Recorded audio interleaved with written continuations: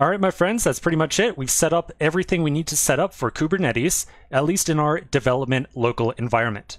We're now going to start thinking about how we can take this application and deploy it off to a production environment instead, such as AWS or Google Cloud. Now, before I show you a diagram that's going to walk through the series of steps that we're going to use to deploy this, just one quick last thing. Again, if you're seeing the not secure message up here, totally fine in a development environment. We're going to eventually fix this in the production environment. But again, in development, no issue whatsoever. Okay, so let's walk through our deployment steps. So the first thing we're going to do is create a GitHub repository. We're going to create a GitHub repo. We'll also create a Git repo locally on our local machine, and then push all of our code up to GitHub. After that, we're going to set up a Travis CI project to tie in with our GitHub repo as well. So we're going to use a very similar Travis CI focused deployment method as we did previously on both of our Elastic Beanstalk projects. Travis CI is going to be in charge of building our images and pushing them off to Docker Hub. And then after that, we're going to use Travis CI to also deploy our application to a Kubernetes cluster. You can use other CI environments if you choose to. In general, maybe not in this course, I recommend you do use Travis along with me, but in general, you could use other deployment or other CI environments such as Circle CI if you choose to. They work just as well as Travis. Just in this course, I chose to use Travis because in general, it's a very reliable service, which makes it quite appropriate for a course. After that, we're going to set up a Google Cloud project. So again, we're not going to deploy this Kubernetes application to AWS. We're going to be using Google Cloud instead. And I've got a whole slide that I'm going to show you in this video in like 1 or 2 minutes that's going to outline the reasons that we're swapping from AWS over to Google Cloud. Again, trust me, very good reasons that we're going to use Google Cloud here as opposed to AWS. Now, something that's very important, and this is really the main point of this entire lecture, is that in order to deploy this application off to Google Cloud, you will need to enable billing on a Google Cloud account.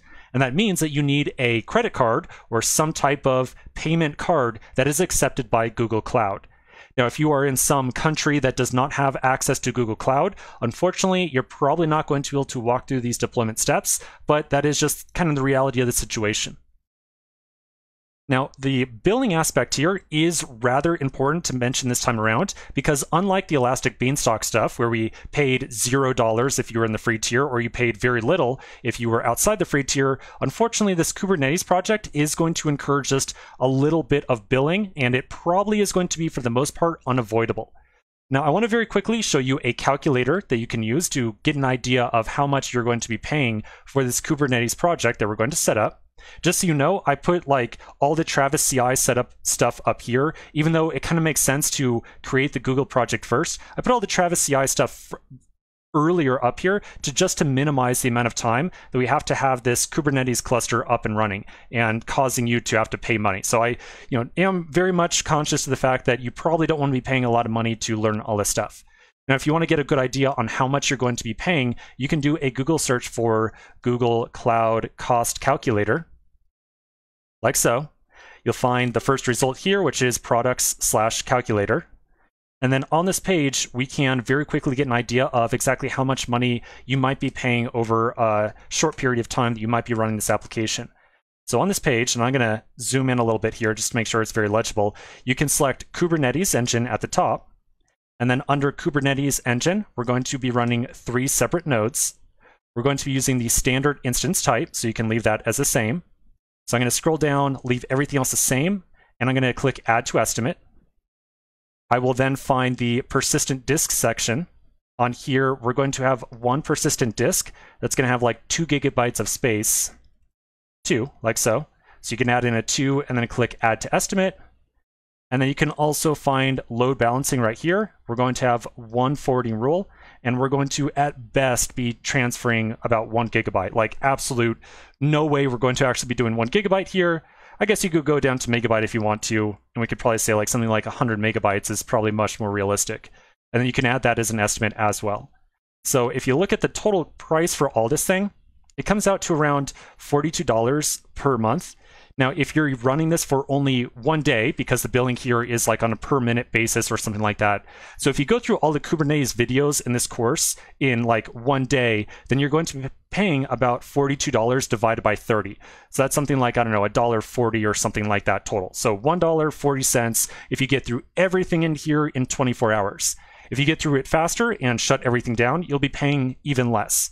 So in general, probably not going to be paying anywhere near $42 as long as you complete all this content in a reasonable amount of time. I just want you to be aware that you are going to be paying at least some tiny amount of money here. And you do really need to make sure that you absolutely clean up all these instances after you get through this content, especially if you like quit halfway through. You need to be making sure that you close everything down.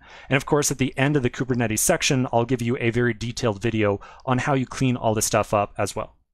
Okay, so that's my spiel on pricing. Now, we're going a little bit long here, so let's take a quick pause. And when we come back to the next section, we're going to talk a little bit about why we're making use of Google Cloud over AWS. So quick pause, and we'll cover that in the next section. In the last section, we started talking about how we're going to take our Kubernetes cluster and eventually move it over to a production environment.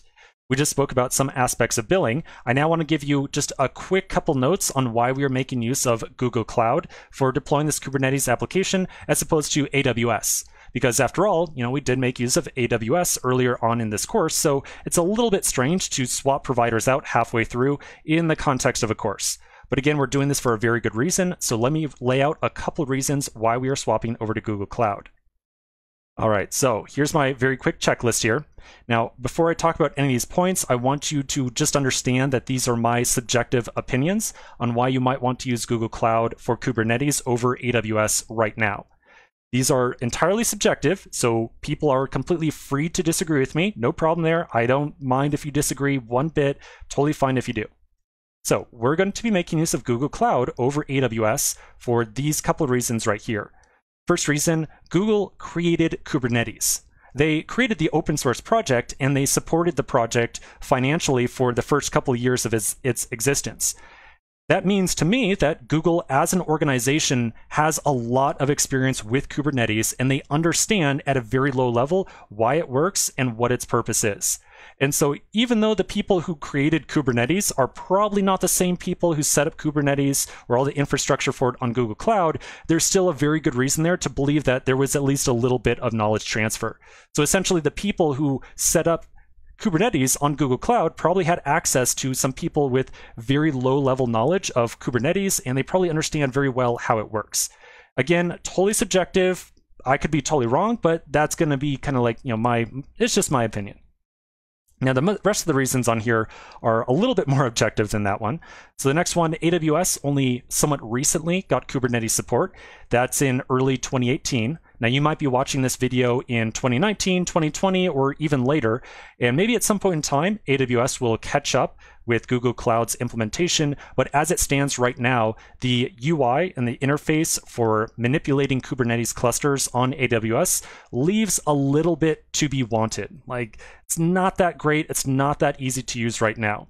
So using Kubernetes from a UI perspective on Google Cloud, far easier, much easier, far easier to get started with because they've had a number of years to iterate on this product ahead of AWS. Next up, it is far easier to kind of mess around with Kubernetes far easier to mess around with Kubernetes on Google Cloud than it is on AWS. So on Google Cloud, we get something called a Cloud Console, which is essentially a terminal instance connected directly to your entire VPC of sorts hosted on Google Cloud. And so you get direct access to a kubectl command line tool that's wired up to your production Kubernetes instance. And we'll actually take a look at that in just a little bit. And so using this tool, you can very easily run all the same exact commands, like say kubectl get pods. You can run all these same commands in a production environment that we've been running locally. And on Google Cloud, that is extremely easy to set up and very easy to do. Now, you can certainly set up the same system on AWS, but it's far more involved, much more involved. Really easy to get started just poking around with things on Google Cloud than it is on AWS. And then finally, in my opinion, again, these are some subjective elements here. In my opinion, the documentation around Kubernetes on Google Cloud is like light years ahead of the AWS documentation. Take my word for it. To a certain degree here, I am in the business of teaching people that stuff. I'm teaching you right now how to make use of Docker and Kubernetes. To a degree, I like to imagine that I've got a good understanding of what documentation is. And in my opinion, the Google Cloud documentation is just head and shoulders above the AWS documentation for Kubernetes right now. So take that for what you will. All right, so that's it. That's the 4 reasons that we're making use of Google Cloud for this stuff. I just wanted to be very clear about these reasons. I wouldn't normally kind of list these out or iterate them out, except in this case, we made use of AWS earlier in the course, and so again, it is kind of strange to swap off to another cloud provider halfway through. But again, I really think that there is very good reason to do this swap off. Much easier to get started with Kubernetes on Google Cloud. All right, so enough of this. Let's take a quick pause right here, and we're going to get started in our next section with our production deployment by setting up a GitHub repository and pushing our code up to it. So quick pause, and I'll see you in just a minute. All right, my friends, in this section, we're going to start the long process of getting our Kubernetes cluster over to a production environment. So step number 1 is to create a new GitHub repository that's going to eventually house all of our source code. Now, we have already made a GitHub repository for our project in the past. I'm going to create a totally separate repository so that there's no confusion between this Kubernetes stuff and all of the Elastic Beanstalk stuff that we had done previously. So I'm going to first navigate to GitHub.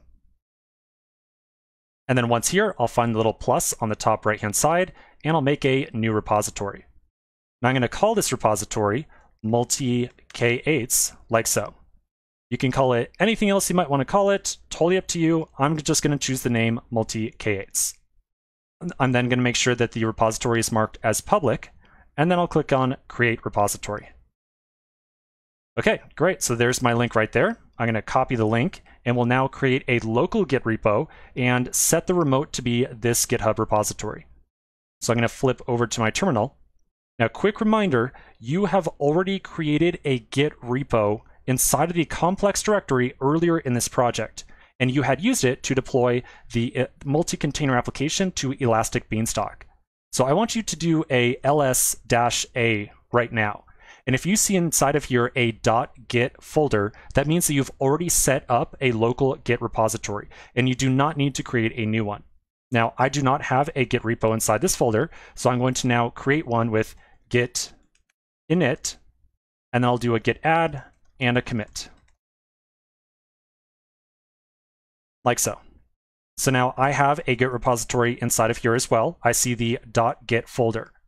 Now again, if you already had a .git folder inside of here, you probably already had a remote set up for the previous GitHub repository that we had created.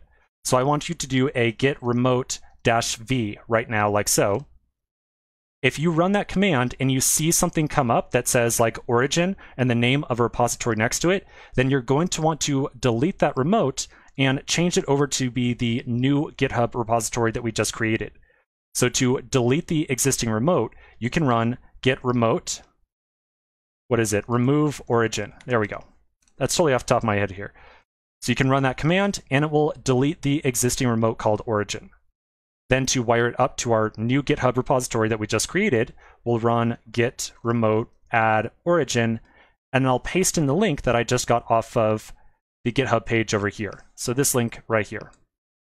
So I'll paste that in, and there we go. So now I can do a git remote-v, and I'll see the origin appear with the new repository name. Now I'm going to do a push to send all the code that we just added inside this repo up to GitHub. So I'll do a git push origin master, like so. Now after a second or two, we'll see a little message here that says the push is complete. So I'm just going to wait for that. Okay, there we go. Push is complete. So now the last thing I want to do is flip back over to GitHub. I want to refresh the page, and I want to make sure that I see all of my work inside this directory here. Now you'll notice I got that stupid, I hate this file, ds store. It's from when you copy paste stuff around on OS X. I'm going to take care of that in just a second. But you should see at least the client, server, worker directories, along with the K8s folder as well, with all of our different config files inside there. So at this point, please make sure that you have those 3 different directories along with the K8s folder as well. If you don't have this, then you need to do a little bit of work on your Git repo. All right, so let's take a quick pause right here, and we'll continue in the next section. Our next step is going to be to wire up this GitHub repository to Travis CI. So I'll see you in just a moment. In the last section, we created our GitHub repository, and we linked it up to a new local repo. So we should now have everything up on GitHub, as you see right here. The next thing we have to do is take that repo and tell Travis CI that it needs to watch that repository and watch for us pushing code to it. So to do so, I'm going to open up a new browser tab, and I'll navigate to travis-ci.org. Now, once here, remember we have to refresh our list of Git repositories. So up on the top right-hand side, I'll click on Profile, and then on the left-hand side, I'll find the button that says Sync Account. So I'm going to do a manual sync. Now this might take a second or so for it to complete. Okay, I'm kind of lucky this time around. It usually takes a little bit longer than that. So now I'm going to refresh this entire page to refresh the list of repositories right here. And then I'm going to do a search for the repository that I just created, which was multi-K8s, like so. So there's the repo I just made. I'll click the little slider over here to enable it for building. Cool, so that's pretty much it. We can now go back over to the Travis CI dashboard by using the link at the top left-hand side, and we'll see multi-K8s as a new project inside of here. So now the next time that we build code, this thing should start up and start running and hopefully run whatever Travis YAML script file that we put inside there. So let's take a quick pause right now. When we come back to the next section, we're going to start to create our Google project, and we'll also start to put together our travis.yaml file. So quick pause, and I'll see you in just a moment. We've now got our GitHub repository created, and we've linked it to Travis CI. We're now going to start to work on our Google Cloud project using the Google Cloud Console. We don't forget that we do have to eventually go back and create a travis.yaml file telling Travis how to eventually process our code and build our images and deploy our application. But in order to do that, we actually need a little bit of information that has to come out of our Google Cloud project. So unfortunately, we got to create the project first and then go back over to Travis. So to create a new Google Cloud project, we're going to navigate to the Google Cloud Console at console.cloud.google.com. I'm going to open up a new browser tab right now, and I'll navigate there. So console.cloud.google.com. Once you come here, you're probably going to see some project immediately on the page if you've ever signed up to Google Cloud before, or you might see a listing of projects like so. If you've never created a Google project before, or a Google Cloud project, then you'll probably see some type of like startup screen or a startup wizard of sorts. No matter where you end up at, we want to create a new project. You could find the new project selector by opening up this project menu using this little drop down on the top left-hand side, and you can click on the New Project button on the top right. Once here, we are prompted for a project name. And so I'm going to use a name of something like multi-K8s, like so. I'll then click on Create, and then you'll be dumped back over to whatever page you were just looking at. So if you are looking at a dashboard right now, notice that it's probably not the project you just created. It actually takes a little bit of time for your project to be created, and you can watch the status of it using the spinner on the top right-hand side.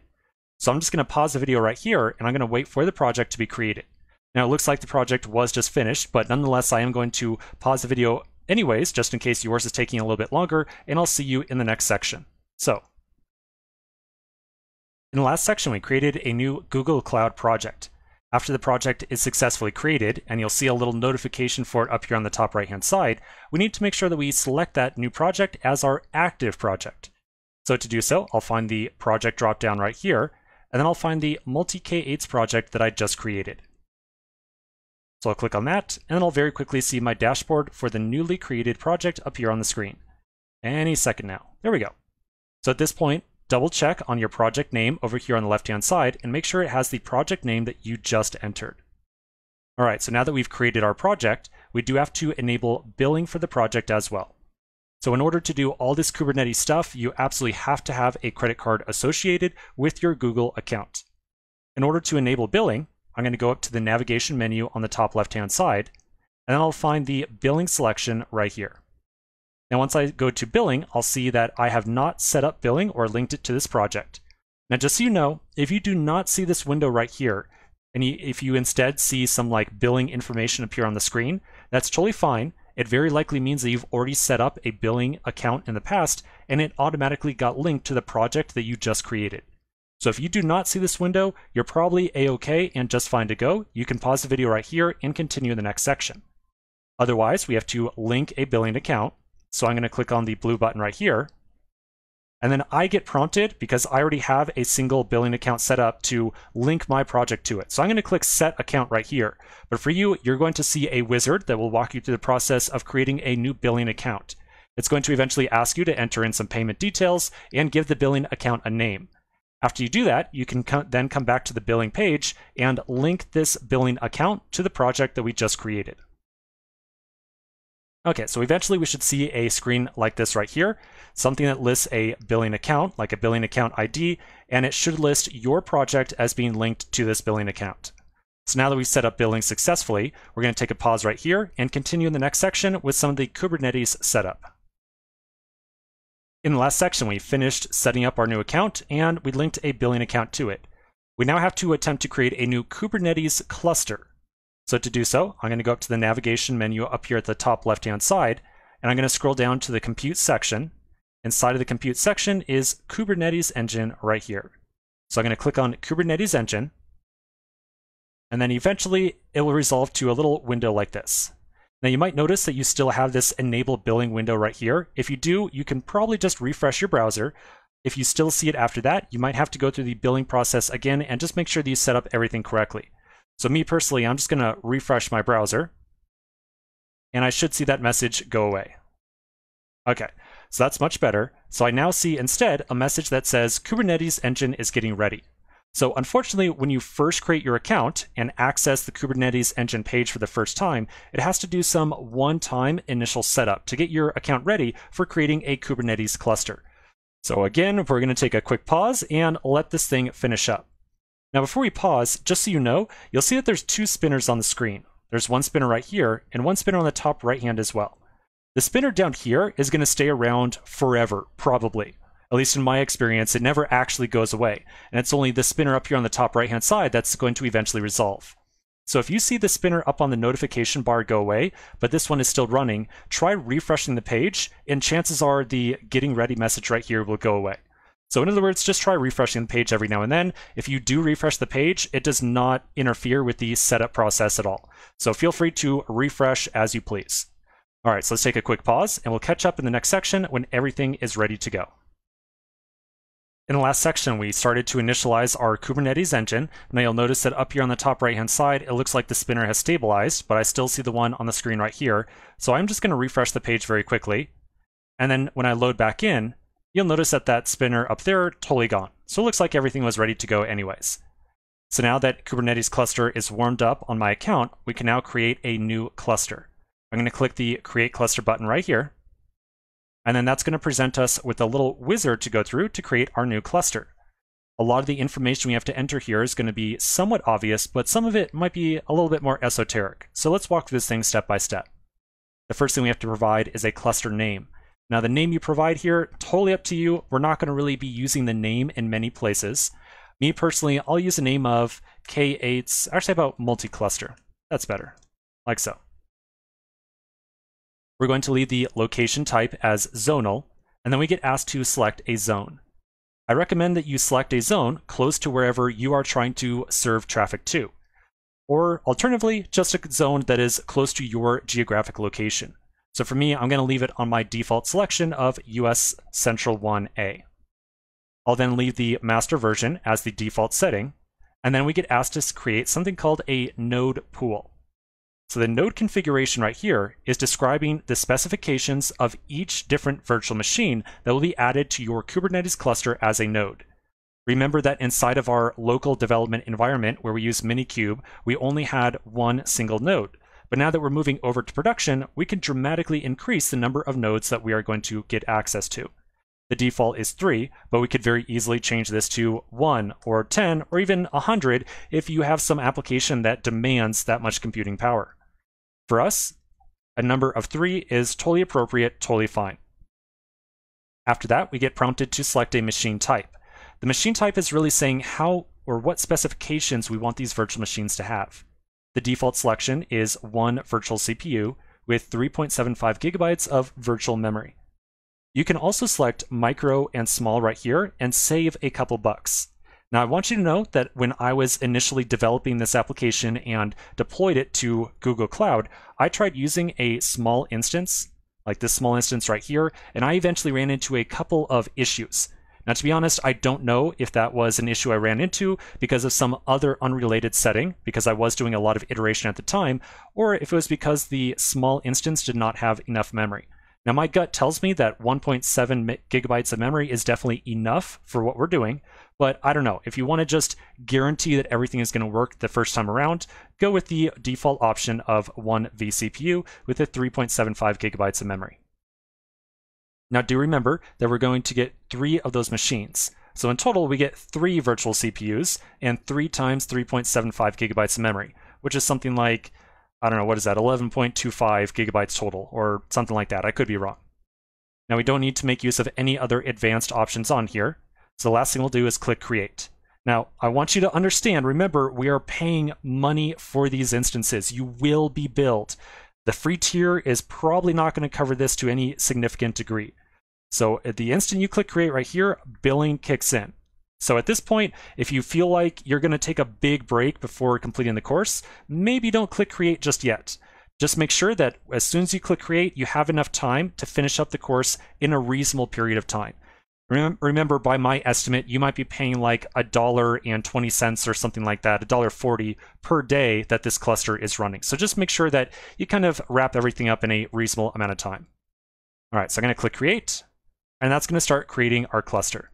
Now, this entire process of setup is going to take just about as long as all the other waits we had. So I'm just going to sit here and wait for a bit and let this thing do its little bit. Now, again, remember that the spinner down here might not resolve by the time that it's actually set up. So the spinner you really want to be watching is the notifications up here. As soon as this thing is solid, if it's still spinning down here on the body of the page, just try refreshing your browser and chances are this will get resolved as well. Again, remember that if you refresh the page, no issue whatsoever. You can refresh as much as you want and it will not interfere with the setup process. So feel to refresh willy-nilly, totally up to you. All right, so we'll take a pause right here. When we come back to the next section, we're going to start poking around the cluster that gets created for us. So quick pause and I'll see you in just a minute. In the last section, we created our first Kubernetes cluster on Google Cloud. In this section, I want to very quickly walk through this dashboard and show you a couple of interesting pieces, some different things that are going to be relevant later on as we start to actually deploy our application. The first thing I want to do is click on the multi-cluster right here that we just created. On this panel, you'll see some information about the configuration of our cluster. Now, it's not super common for you to have to come in here and reference information, but you will see some interesting stuff in here that you might need to make use of at some point in time in the future. Towards the bottom of this page, you're going to see information about the different nodes that are in use in our cluster. And so if you ever need to change the specs on the different nodes here, for example, add memory or add a more powerful CPU, you can do it from this interface here. Now, besides showing information about the cluster, you'll also notice that there's a couple of different tabs on the left-hand side. We can check out workloads right here. This is going to be a page that's going to eventually show all the different pods and deployments that belong to our application. At present, we have nothing running on our cluster, so this window is completely empty. We then have the Services tab. As you might guess, this is all about different services that we create inside of our cluster, like the cluster IP service, or a load balancer if we create one, or the node port services, all that kind of stuff. You're all going to see eventually show up on the Services tab. Now, Applications right here is really talking about different kind of plugins that we can install and make use of inside of our cluster. So this is not talking about different pods or deployments that we're running. This is talking about some third-party software that might run inside of our cluster. We're not going to be making use of any third-party stuff, so we are going to generally ignore the Applications tab. The configuration is going to show all the different environment variables or secrets that we set up inside of our cluster. You'll recall that we have one secret in use right now, which stores our Postgres password. And so eventually we're going to see that secret appear on this configuration tab. And then finally, storage is going to list all of the different persistent volumes and persistent volumes claims that are set up inside of our cluster. One quick thing I want to remind you about, let me see if I have the diagram up for it. Here it is right here. All right, this is a diagram that we looked at a long time ago when we were talking about persistent volumes and persistent volume claims. You'll recall that we had said that on your local computer, we had a default provider for storage. And on your computer, Kubernetes said, okay, I'm going to take a slice of your hard drive and dedicate it to a persistent volume. That was what was happening on your computer. Remember, the entire point of that discussion was to say that the environment that Kubernetes is running in is going to assign different default classes of storage. And so we'd also said that on a cloud provider, if we tell Kubernetes that we need 1 gigabyte of storage, then Kubernetes is going to try to select from one of these different services that is provided by our cloud provider. So in the case of Google Cloud, our default storage provider is called Google Cloud Persistent Disk. And in fact, if you go back over here to the storage tab and then look at storage classes, you'll see that we have one storage class called standard. This is our default. And if I click into it, you'll see somewhere around here, maybe not on this page so much, but definitely back on this page, you'll notice that it says GCE-PD right there. So PD stands for persistent disk. And if we Google that right now, Google Cloud Persistent Disk, yep, this is the offering from Google Cloud to reliably store some information consistently and not have it be kind of wiped away magically at some point in time. So, as we had said before, because we are now in Google Cloud, some of these default options that Kubernetes is going to use are going to be slightly different than what the defaults are on your local machine. And looking at the persistent storage is a great place to kind of get an idea of the fact that, yeah, now that we're in the cloud, things are a little bit different.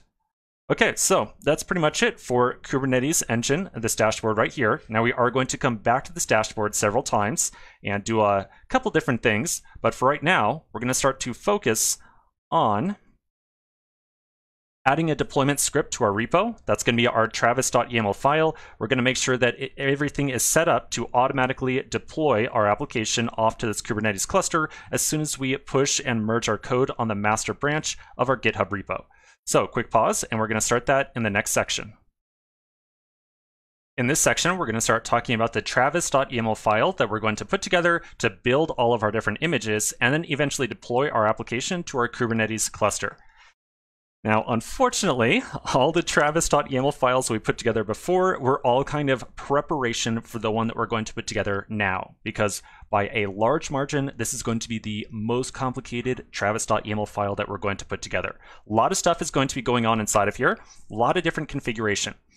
So I've got a little flow diagram to give us an idea of what we're going to be doing inside of our config file to eventually deploy our application. So everything is going to start inside of our config file by installing a Google Cloud SDK. Remember, the entire purpose of Travis, as we are using it, is to not only test our code, but then to also deploy our application after our test runs successfully. And so we need to make sure that Travis has the ability to somehow reach out to our Kubernetes cluster and make changes to it, or essentially run a series of configuration files and apply them to our cluster. So to do so, we're going to install a Google Cloud SDK. This is a CLI that is going to allow us to essentially remotely interact with and configure our Kubernetes cluster, most notably by applying different config files. Now, unfortunately, this SDK does not come kind of pre-configured with Travis.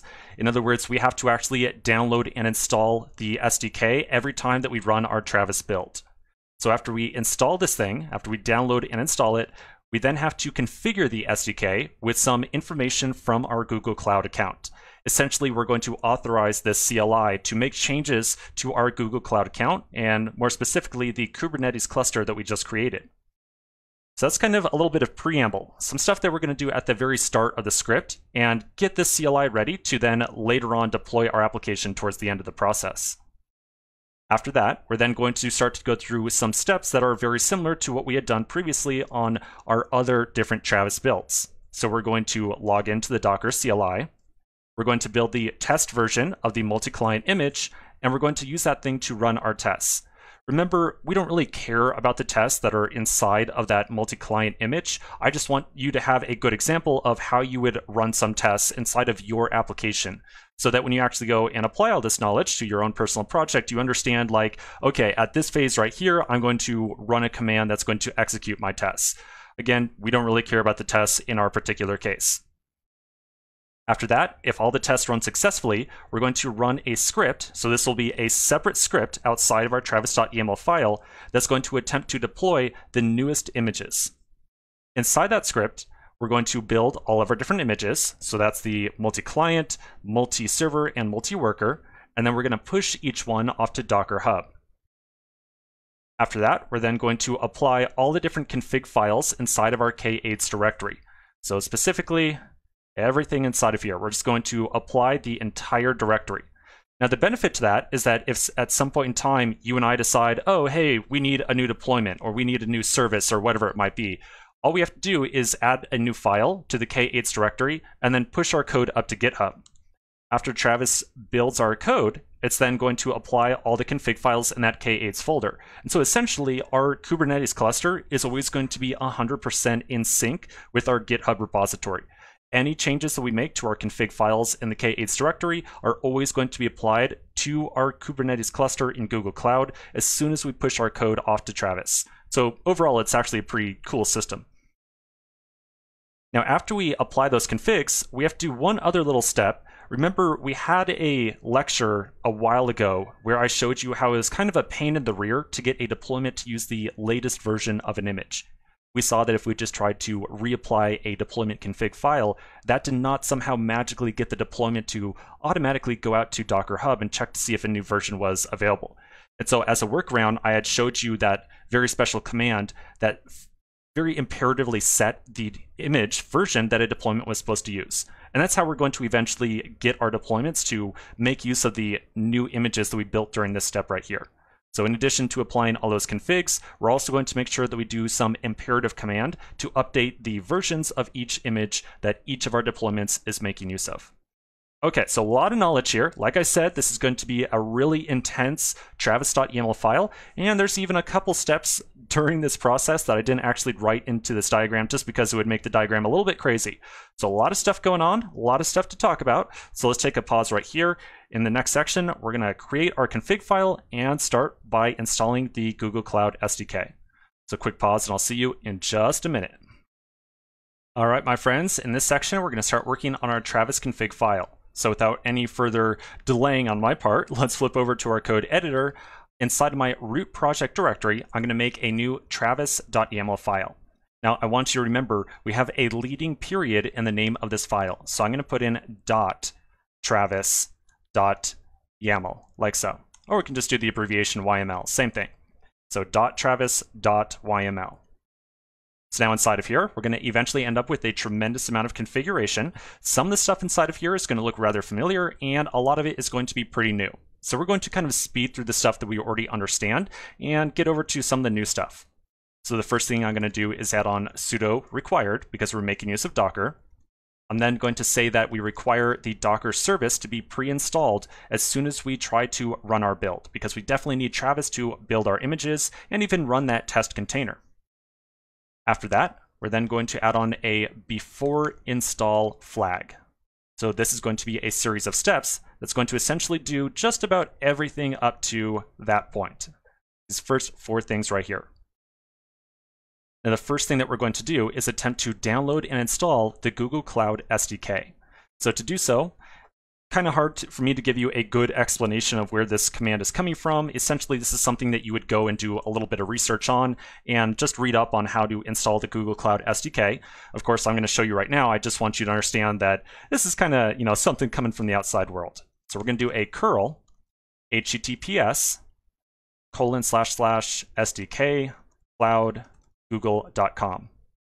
And then we'll put a pipe, so that's a vertical symbol right there. It's shift and then the key above your return button.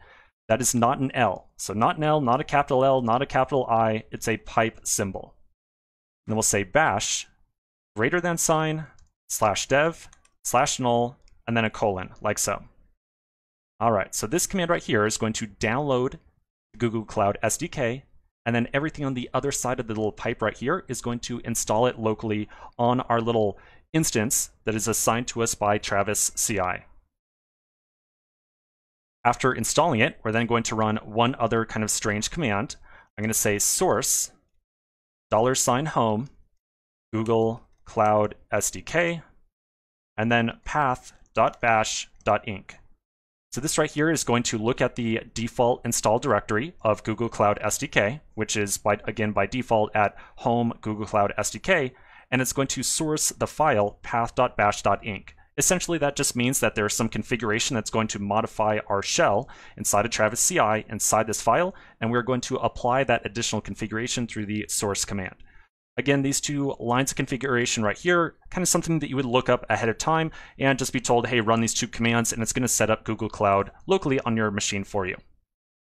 Okay, so then after we install this thing, we're going to make sure that Google Cloud, or the CLI, is going to also install the kubectl command, the same one that you and I have been using throughout this course to manipulate our Kubernetes cluster.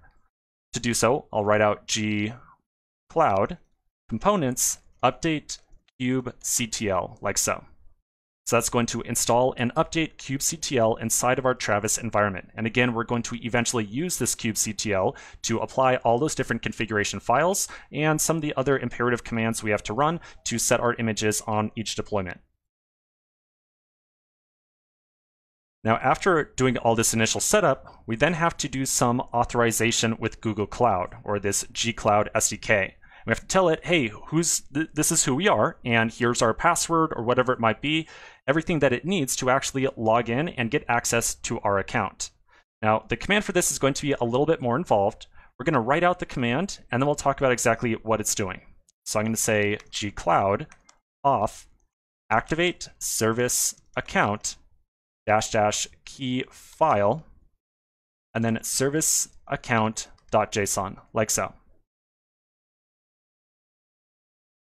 All right, so you might remember back when we were working with AWS and Elastic Beanstalk, we had created that IAM user, and we had assigned it some number of permissions that essentially allowed that kind of user that we made use of inside of Travis CI to actually access our copy of Elastic Beanstalk and do a deployment at some point.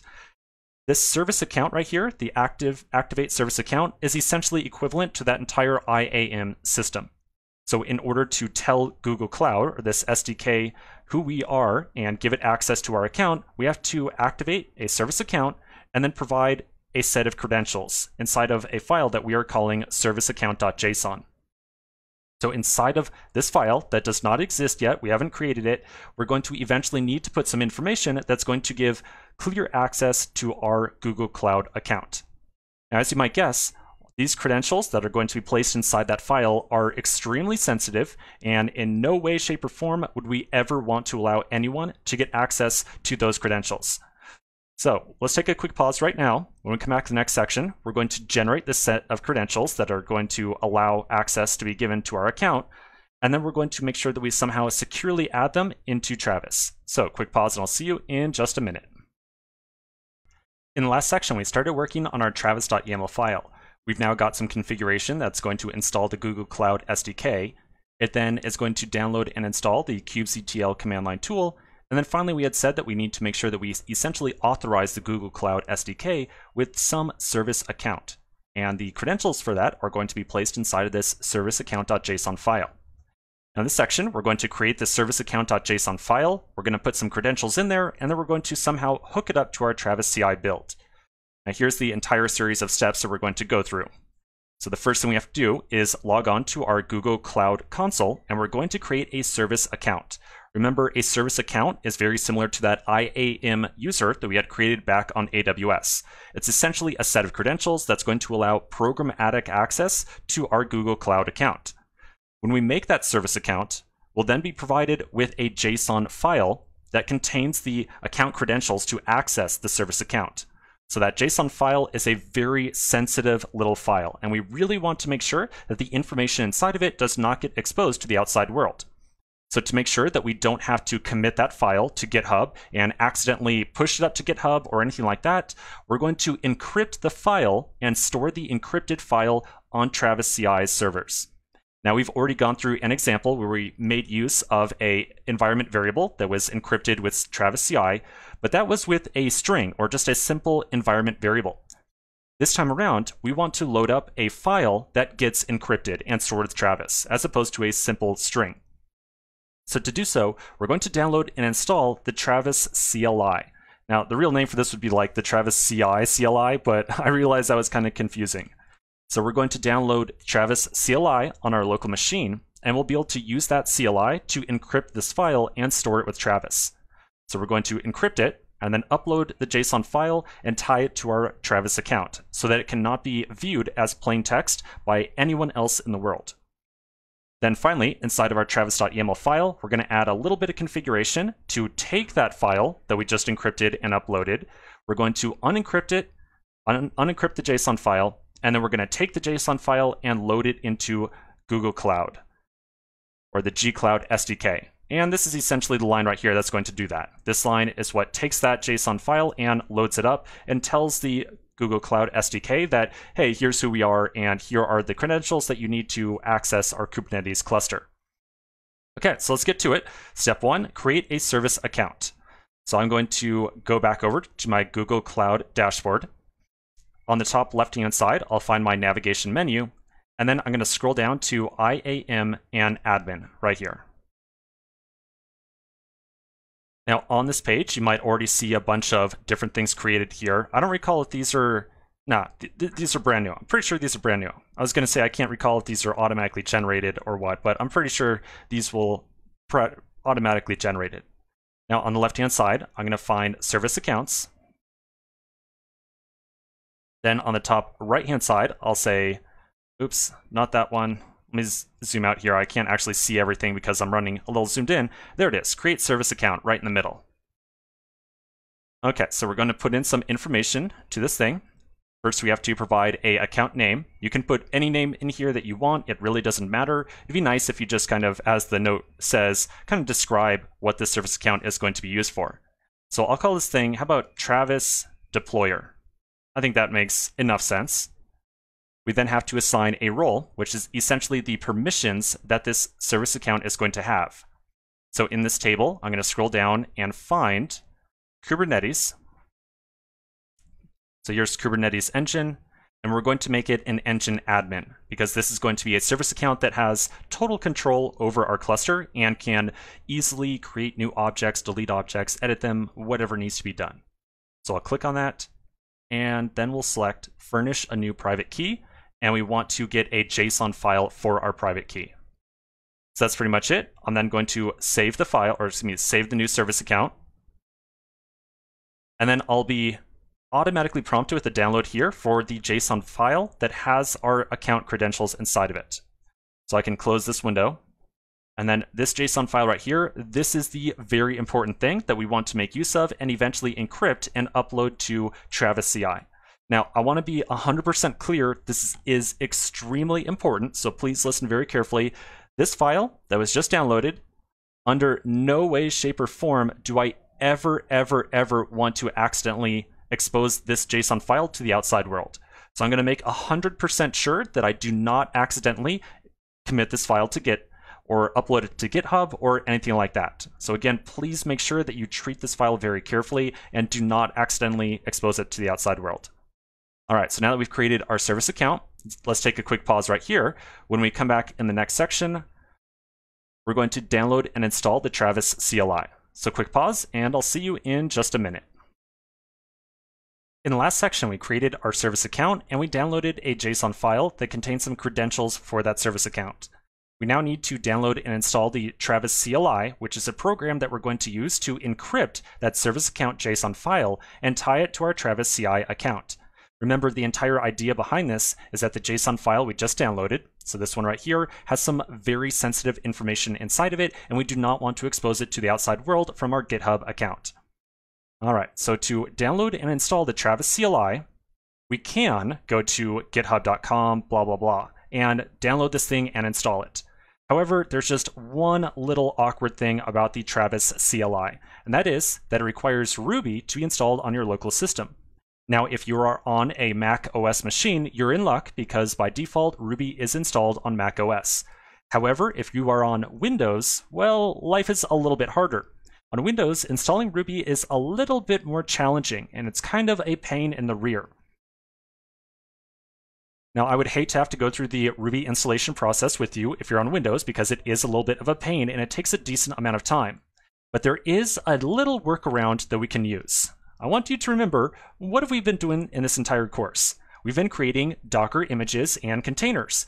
And the entire purpose of these containers is that we can very easily get some different environment up and running on our local machine with some very customized dependencies inside of that container. So I think that rather than trying to install Ruby locally on your machine, especially if you are on Windows, instead, let's try getting a Docker image that has Ruby pre-installed inside of it. So we're going to get an image that has Ruby pre-installed. We'll then open up a shell or a terminal inside of that container, and then we'll use that to install and run the Travis CLI. There's only a single command we have to run with Travis CLI, essentially, just the one command to encrypt that file that we care about. So we don't really need a persistent version of the Travis CLI to sit around because we just want to use it one time and then throw it away. So this would actually be a great use case where we could use a Docker container with Ruby already installed inside of it to install Travis CLI, use it to encrypt the file, and then throw the entire container away because we don't need it for anything else. So let's give this a shot. Now in this section, as we go through this process, we are going to be running a good number of commands. And so I wanted to put all the commands up here and all the different steps we're going to go through, just in case you are skipping through this video rather quickly. I want to make sure that you don't accidentally skip one of the commands inside of here. So I would almost recommend that you take a screenshot of this diagram right here, just to make sure that you nail each and every one of these commands. So the first thing we're going to do is execute a Docker run command. The image that we're going to be running is Ruby version 2.3. And then at the same time, we're going to start up a shell inside there, and we're also going to set up a volume. The purpose of the volume right here is to eventually get the service account JSON file inside the container. Remember, this is the file that we want to encrypt, so we need to make sure that it is available inside the container. So we're going to use a volume to do that. Now, notice that we're using the $ parentheses interpolation here. This is only valid if you're on a Unix-based system or if you're on Windows using git bash as your terminal. If you're on Windows and you're using something like the command line or PowerShell, you're going to use curly braces there instead. So just be aware of that little difference. Okay, so let's get to it. I'm going to open up my terminal, and I'm going to make sure that I'm inside of my complex directory because we're going to eventually put that JSON file inside of here and encrypt it. And we're using specifically the complex directory because remember, we're going to make sure that the volume is available inside the container. All right, so we'll do docker run -it -v to set up the volume. I'll say $pwd to say present working directory of the complex folder. I'll then do a colon, and I'm going to map this present working directory of complex to the folder about app inside the container. Now we don't actually have any app thing to put inside the container. I'm just choosing that folder name totally at random. We could probably figure out a better name, but honestly, it just doesn't really matter that much. We'll then specify the image of Ruby 2.3. And then the command that I want to run inside of this container is sh to start up a shell inside there. Okay, so I'm going to run this command. Now, when I run the command, I immediately get kicked into a terminal right here, or a shell inside the container, because I've already downloaded the Ruby image in the past. For you, you probably need to download this image, and so it's going to take maybe a minute or two to download the image and then eventually create a container out of it. So I encourage you to pause the video right now and just leave it paused until you eventually get into a shell like so. Okay, so if you're now here, I'm going to assume that you've successfully gotten into a shell inside the container. So if we now do an ls, we can see that app folder. So there's the app folder right there, the one that we just set up as a volume. If I change into that app folder, and I encourage you to do so right now as well, so I'm going to make sure I'm inside that app folder, I can do an ls, and I'll see all of the project folders out of our original complex directory. Okay, so that definitely worked out pretty well so far. So now the next thing we're going to do is install Travis. This is the Travis CLI. We're installing it by using the program Gym. Gym is essentially a dependency manager for the Ruby programming language. So we're using the Gym program to install Travis. So I'll do Gym install Travis, and I'll put on no-rdoc and no-ri. And these two flags over here at the right-hand side, these are 100% optional. They're essentially just saying, do not attempt to install any documentation along with this gym. It just makes the installation go very, very slightly faster. All right, so I'm going to run this. And then we're going to very quickly see everything get installed. All right, now it looks like I paused there for a second on building native extensions. Now, something kind of interesting that I want to mention, this is a total side topic, completely unrelated from all this Travis stuff, and you're probably going to hate me for going on a side topic while we're running all these intense commands, but I have to do it. I have to tell you about this side topic. I feel 100% compelled to do so. So you'll notice during that entire process, it says building native extensions right here. That's essentially a step where Ruby and the Gem program are taking a bunch of Ruby source code files and essentially compiling them to get them to work on your local system. Now that's kind of a build step, and it requires some modules inside of Ruby to be installed, or essentially these kind of development programs to be installed with Ruby. One thing you might notice that's kind of interesting is when we originally ran that Docker run command right here, we specified a image tagged as 2.3 from Ruby. If you actually open up the Docker Hub page,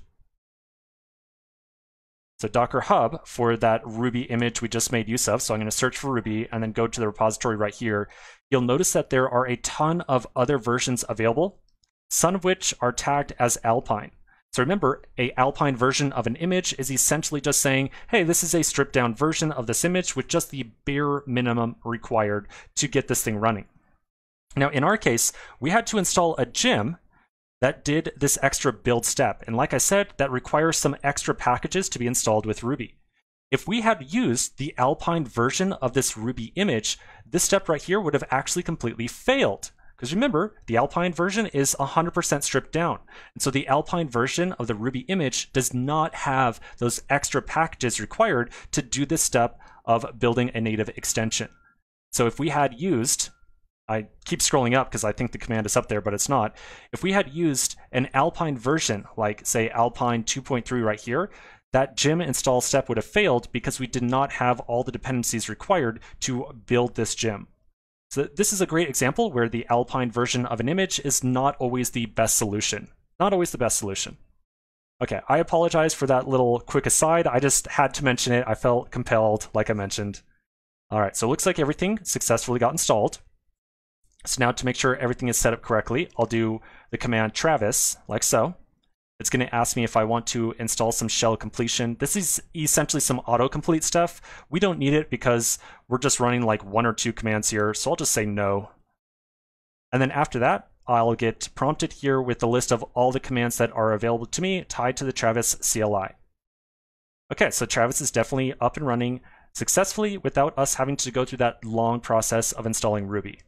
Now let's take a quick pause right here. We're going to come back to the next section and we're going to continue going through a couple of other steps. So quick break and I'll see you in just a minute.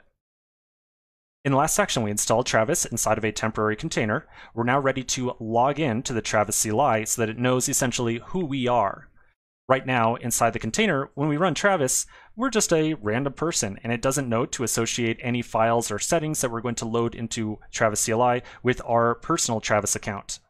So to log into Travis, we'll execute Travis login like so. Now when we run that command, it's going to prompt us for our GitHub login information. As a reminder, when we initially signed up to Travis CI, we did not actually create a Travis account per se. We signed in using our GitHub accounts. So we need to make sure that we enter our GitHub login information here. So I'm going to enter in my GitHub username, and then I'm going to put in my password as well. Now on GitHub, I have 2-factor authentication set up, which means that I'm going to be texted a code to enter here to my phone. So I'm going to very quickly enter that. And there we go. I'm now successfully logged into Travis CI. All right, so now that we are successfully logged in, we need to make sure that we copy the JSON file that we downloaded from the Google Cloud dashboard just a little bit ago over into our volumed directory, which for us is the complex project folder. So we're going to copy that folder over so that we can access that file inside of our container. Okay, so inside of my downloads directory, I've got my folder explorer open. Here's that JSON file that I downloaded just a little bit ago. And then I've got a second window here inside the complex directory. This is the project folder that we're working out of, and it's also a folder that is essentially volumed or set up as a volume inside the container. So I'm going to drag this file over, like so. So that file now exists inside the complex directory. And then at the same time, I'm also going to rename that file just to make it a little bit easier to work with. So I'm going to rename the file to service-account.json, like so. So now if I go back over to my terminal and I do an ls, I should see service-account.json right here.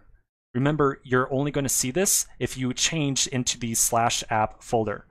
So if I print out my current working directory, I'm inside of the app folder inside of the container. So make sure you're inside of app, and once you are, you should see that service-account.json file up here.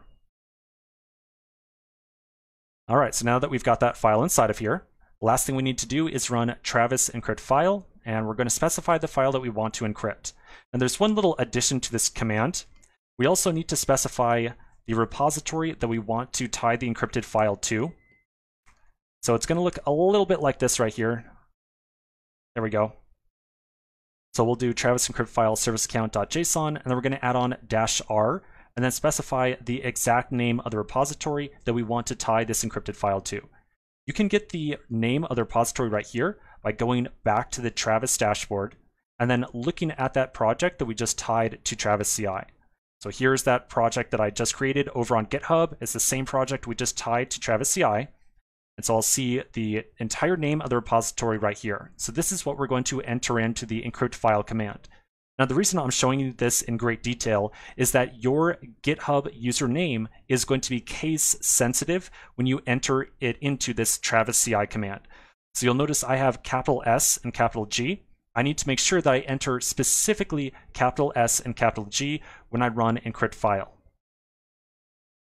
Okay, so let's get to it. I'll do travis encrypt file. I want to encrypt the service-account.json file, and then I'll enter in the repository that I want to tie this encrypted file to. So I'll enter in my GitHub username. Notice how, again, I've got capitals here for my GitHub username. If you don't have any capitals in your GitHub username, then you don't need any capitals. I'm just saying it has to be case sensitive. And then I'll do a slash and the name of the repository that I want to tie this encrypted file to. In my case, I named the repository multi-k8s, like so. All right, so I'm going to run that command. It's then going to encrypt the file, and then I get a couple directions here. The first direction says that I need to add the following to my build script. So in the before install stage in my travis.yaml file. So I need to add this command right here to my travis.yaml file. This command is essentially going to take the encrypted file and then use the encrypted version of the file that is stored up on Travis CI servers and unencrypt it. So I'm going to copy that entire command. I'll then go over to my travis.yaml file, and then I'm going to add a new entry inside of my before install section here. So I'll add in a dash at the very start, and then I'll paste in that command like so. Now please triple check, make sure that the first part of the command says OpenSSL, and then the very last at the very end of this line should say -d, like so. Okay, now I can also look at the rest of the directions here. It says that I need to make sure that I add serviceaccount.json.enc to my Git repository. If you list out your files and folders inside of this directory now, you'll see that it has created a new file inside of here called serviceaccount.json.enc, enc standing for encrypted. So this is a encrypted file right here. It is safe to add to our Git repository. But the original file, the serviceaccount.json file, not safe to add to my GitHub repository. So I'm going to open up my folder explorer again. Inside of here, here's the complex project folder. I see service account JSON and I see service account JSON encrypted. I'm going to make 100% triple sure that I take the original service account JSON file and I delete it. So really important, make sure you delete that. I'm even going to add a big note on here right now, just in case you're skipping through this section very quickly. I'm going to say very clearly, delete the original service account.json file. Please do that, I beg you. If you upload this file, someone will get into your Google Cloud account and probably nasty things are going to happen. So please, please, please delete the original file. So now if I do an ls after deleting the file, I should only see the new version, the enc right here. Again, this is the encrypted version of this file. It is 100% safe to upload up to GitHub and expose to the public at large. Okay, so that's it. That's the entire process. So I'm now going to exit out of this container by running exit. And now inside of my complex directory, because this was a volumed folder, I should see just the service account json.enc file, excuse me. Now again, make sure you delete that original file. You have to delete it. I apologize for harping on this, but I know someone out there is going to forget to delete the file. So make sure you delete that thing. So now the last thing I'm going to do is I'm going to commit this added file right here. So I'll do a git add and a git commit -im. I'll say added encrypted service account file, like so. Okay, so that's pretty much it. So we've now encrypted that service account file, and we are ready to make use of it inside of our travis.yaml file at some point in the future. So let's take a quick pause right here, and we'll continue in the next section. In the last couple of sections, we went through the very long process of generating a service account and then encrypting the file and tying it to our Travis CI project. Now, I want to remind you one last time, please make sure you delete the original service account JSON file. So inside my complex folder, I should only see the encrypted file right here. So only enc, the old JSON file, totally gone. All right, so now that we've got this all set up, we're going to continue with our Travis YAML file. The next thing we need to do inside of there is to configure our SDK with the service account file that we just uploaded and encrypted. So I'm going to flip back over to my code editor, and I'll find my travis.yaml file. Now, in the last couple of sections, we added in that OpenSSL command right here. After this command runs, it takes that encrypted file, and then it decrypts it and places it into our root project directory. So now, when we call gcloud auth activate service account right here and specify the key file of serviceaccount.json, that file has already been unencrypted and placed into our project directory. And so the gcloud command should see that file inside there with our real account credentials and be able to use that to get access to our Google Cloud account. So that's pretty much it with doing the initial setup of Google Cloud. Now we do have to do some additional setup. I only mean to say we finished the initial setup right there. So the additional setup we have to do, we have to tell the gcloud CLI exactly what project and what zone we want it to operate on inside of our Google Cloud account. Remember, in a single Google Cloud account, if you still have your dashboard open right here, we've got that project selector up here at the very top. So we have many different projects that we can work on inside of a single Google Cloud account. And so we need to tell gcloud exactly which project we want to work on. So to do so, I'm going to add on a new command of gcloud config set project, and then I'm going to put in my project name right here. Now, very important, your project name is not the simple project that you see right here. It's not multi-K8s. In fact, it's a little bit more involved project name. If you open up the project selector, you'll see the ID over here on the right-hand side. This is your real project name. And so in my case, my project name is really skillful berm blah, blah, blah. So I'm going to copy that ID, and then I'll put it back inside my travis.yaml file like so. After that, we need to specify a compute zone. So remember, Google Cloud, very similar to AWS, has multiple different data centers around the world. We selected a data center a little bit ago to use as our default for our cluster. So to get my default data zone, I'm going to open up my navigation menu over here. I'll navigate back to Kubernetes engine. And then right here, I see location of US Central 1-A. So that is my compute zone, and I need to also configure my Google Cloud CLI to use that compute zone as well. So I'm going to copy that location,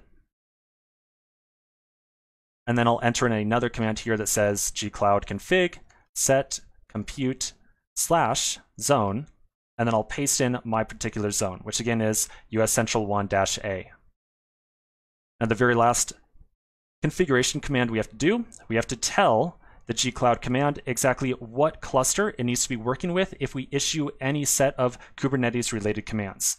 And so to do so, we need to add in the name of our cluster. So the name of my cluster is multi-cluster. So back over here, I'll put in gcloud container. Notice how this configuration command is different than the others.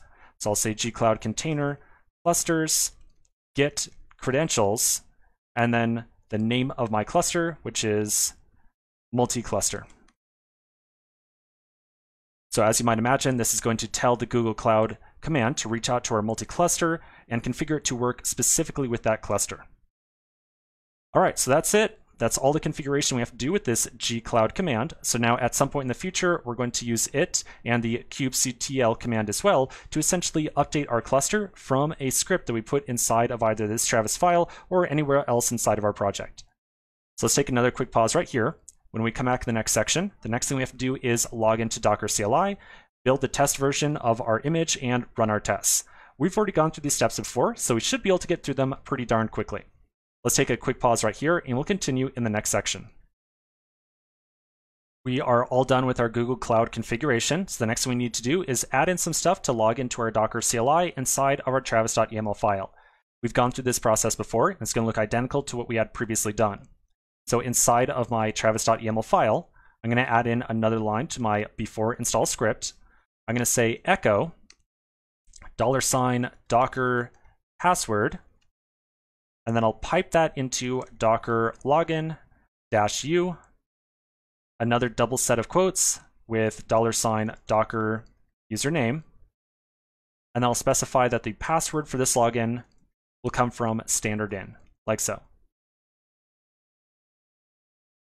Now this is a command we've ran before. Remember, we're making use of the docker login command. We have access to Docker because we specified it as a service inside of our YAML file. We're running login, and we're specifying the username right here, and then we're saying that the password will be emitted over standard in into this command. And we make sure that happens by echoing Docker password ahead of time. Now this assumes that we've already set up environment variables of Docker username and Docker password on our Travis dashboard. We did that in the past, but we did it on a different project. So we have to go through the same process again for the new project that we just linked up to Travis. So to do so, I'm going to open up my Travis dashboard again. I'm going to make sure that I'm inside of the multi-K8s project. This is the same one that we created a couple of videos ago. I'll go to More Options on the right-hand side, and then go to Settings. Then inside of here, I can scroll on down to Environment Variables. Now you'll notice that we've already got some encrypted variables right here. These are tied to the encrypted service account JSON file that we set up just a couple of videos ago. So we definitely don't want to touch these at all. Now, as a quick side note, by the way, you might only see 2 keys inside of here, or 2 values. I have 4. The only reason you have 2 is because I actually recorded that section more than one time, and I set up these encryption things more than one time. So that's why I have 4 in here, and you probably only have 2. All right, so we're going to enter in 2 new key value pairs for our Docker password and our Docker username. So I'm going to enter in Docker username and then my Docker ID. Now, please remember to double check your spelling on Docker username right here. Bar none, the most common mistake that I see in projects that people make is they change the spelling of the environment ID right here, or the key for the environment variable, and they don't make it identical to whatever they put inside of the travis.yaml file. So please check your spelling on that thing. Make sure that it is identical to whatever you put inside the travis.yaml file. So then I'll add that, and then I'll do the same thing for my Docker password as well. And once again, please double check your spelling on Docker password. Make sure it is identical to whatever you put over here inside the YAML file. And then I'm going to get my password here very quickly. I'm going to copy it off a second screen, and I'm going to pull this tab onto my second screen very quickly and just enter my password over there. Because as much as I love you all and trust you all, I don't really want you to have my Docker password. Okay, so I've got my Docker password and my username safely encrypted inside of Travis, and I'm using those to log into the Docker CLI right here. So now that we are logged in, the next thing we have to do is build our test version of the multi-client image and then run our tests inside of it. Now these are 2 steps we've gone through before as well, so we'll go through these rather quickly. So back inside my Travis YAML file, I'm going to first build my image. So I'll do docker build -t. I'll tag it with essentially a temporary tag of React test, and I'm going to specify the Docker file to use for this with -f. Remember, we need to provide the relative path to our Docker file, and that Docker file is nested inside of the client directory. So for -f, I'm going to say /client dockerfile.dev. And we specifically want the development version because only the development version of the Docker file has all the dependencies required to actually run our tests. And then after that, we'll also specify the build context on the very end. The build context is the client directory. So make sure you get the -f for the Docker file, and then the build context on the end. All right, so after that, we're all done with our before install section. So now we're going to define our script section, which is going to define how to run the actual tests for our project. So our test script is going to be identical to the one we had done previously. We'll say docker run your Docker ID, and we're going to specify the image that we just built a second ago. So the name of that image is React Test. And then I'm going to override the default startup command, and I'm going to instead run the command to run our test inside there, which is npm run test. And remember, we got to do that little trick of -- coverage like so, because by default npm test is going to enter a watch mode that's never going to exit, and it will not allow Travis to actually get any feedback from all this stuff. So by adding on the -- with -- coverage, it's going to print out a coverage report, which is going to give Travis a signal that either everything ran successfully or it crashed for some reason. Okay, so that's it for the script section. So we now have our tests running successfully. Now, as a reminder, we don't actually care about these tests one bit. They make no difference to our project. Again, I just wanted you to have a reference example right here and understand how you will run your tests on your own personal project. So on your personal project, you'll replace this with whatever command you need to run to execute tests for your project. And of course, if you're running a React project as well, you'll probably end up doing something similar. All right, so let's take a quick pause right here. When we come back to the next section, we're going to start to run a script that's going to deploy all of the latest images of our project. So quick pause, and I'll see you in just a minute. We've now installed our Google Cloud CLI, configured it, logged in with Docker, built our test image, and then ran our tests. So now we want to start focusing on doing our actual deployment, assuming that all the tests were successfully ran. Now, to actually do our deployment, we're going to write a script separate from the travis.yaml file. And inside that script, we're going to put in a series of commands that are going to build our images one by one, tag each one, push them to Docker Hub, apply all of our config files inside the K8s folder, and then do that imperative set image command for each of our deployments. So all this stuff right here, all going to be executed inside of a separate test file, or excuse me, a separate script file apart from our travis.yaml file. Now, why is this going to be in a separate file? Well, I want you to recall how we put together our travis.yaml file for the Elastic Beanstalk project. And I'm going to pull it on the screen here very quickly. All right, so here's the old travis.yaml file, and just to be really clear, I labeled it right here. This is old stuff from the last project, not relevant to what we're doing right now. So on our previous project, we put together the deploy section, and we specified a provider. When we specified the provider, that essentially told Travis to take all of our code and use this pre-established deployment script that Travis maintains to take all of our code and send it off to Elastic Beanstalk. Now, Travis does not have a similar built-in provider for deploying code off to a Kubernetes cluster. If we want to deploy to Kubernetes, we have to put together our own custom series of commands and tell Travis, hey, just run these commands for us. We'll take care of the deployment, just run these. So that's essentially what we're going to do. There is no built-in provider for Kubernetes. We have to put our own solution together from scratch. All right, so to do so, I'm going to open up my travis.yaml file for our project. Inside of here, we're going to put together our deploy section. But our deploy section is going to look a little bit different than the previous ones. I'll specify a provider of script, like so. So before we had said Elastic Beanstalk, this time we're saying script, which is telling Travis that, hey, don't try to do anything with our project. We'll take care of the deployment. Just run the script file for us. We then have to specify a command to run that's going to essentially be the script that we want Travis to execute. So I'm going to say bash./deploy.sh. So this is essentially saying that you and I are going to put together a custom script file called deploy.sh. And inside of that custom script file, we're going to write out a series of commands that's going to go through all those steps that we had just mentioned. Building our images, applying configs, and imperatively setting images on each deployment. So this right here, again, is what's telling Travis, don't worry about the deployment, just run this command for us right here, and we'll do the deployment ourselves. Now there is one other option on here that we are going to specify. We'll say on branch master. So remember, if we are pushing up some like feature or development branch, we probably don't want to execute this deploy script. We only want to do our deployment if we are pushing up branch master. So only if we're working on the master branch do we want to run this command right here, which is going to run that deploy script file and attempt to deploy all of our new images out. All right, so now the last thing I want to do in this section is very quickly create this deploy.sh file inside of our root project directory. So inside the root project, I'll create deploy.sh. So again, inside of here, we're going to put together our series of commands that's going to build the images, tag them, push them, apply configs, and so on. So let's take a quick pause right here. When we come back to the next section, we're going to start filling out our implementation for our deploy script. In the last section, we created a deploy.sh file. So inside this file, we have to do our image building, apply some configs, and imperatively set the latest images. Now, I've repeated this series of 3 steps right here like 5 or 6 times, and I'm sure you're tired of me saying it. The reason that I keep talking about these 3 steps right here is that it's actually going to be a little bit more challenging than it might seem at first glance.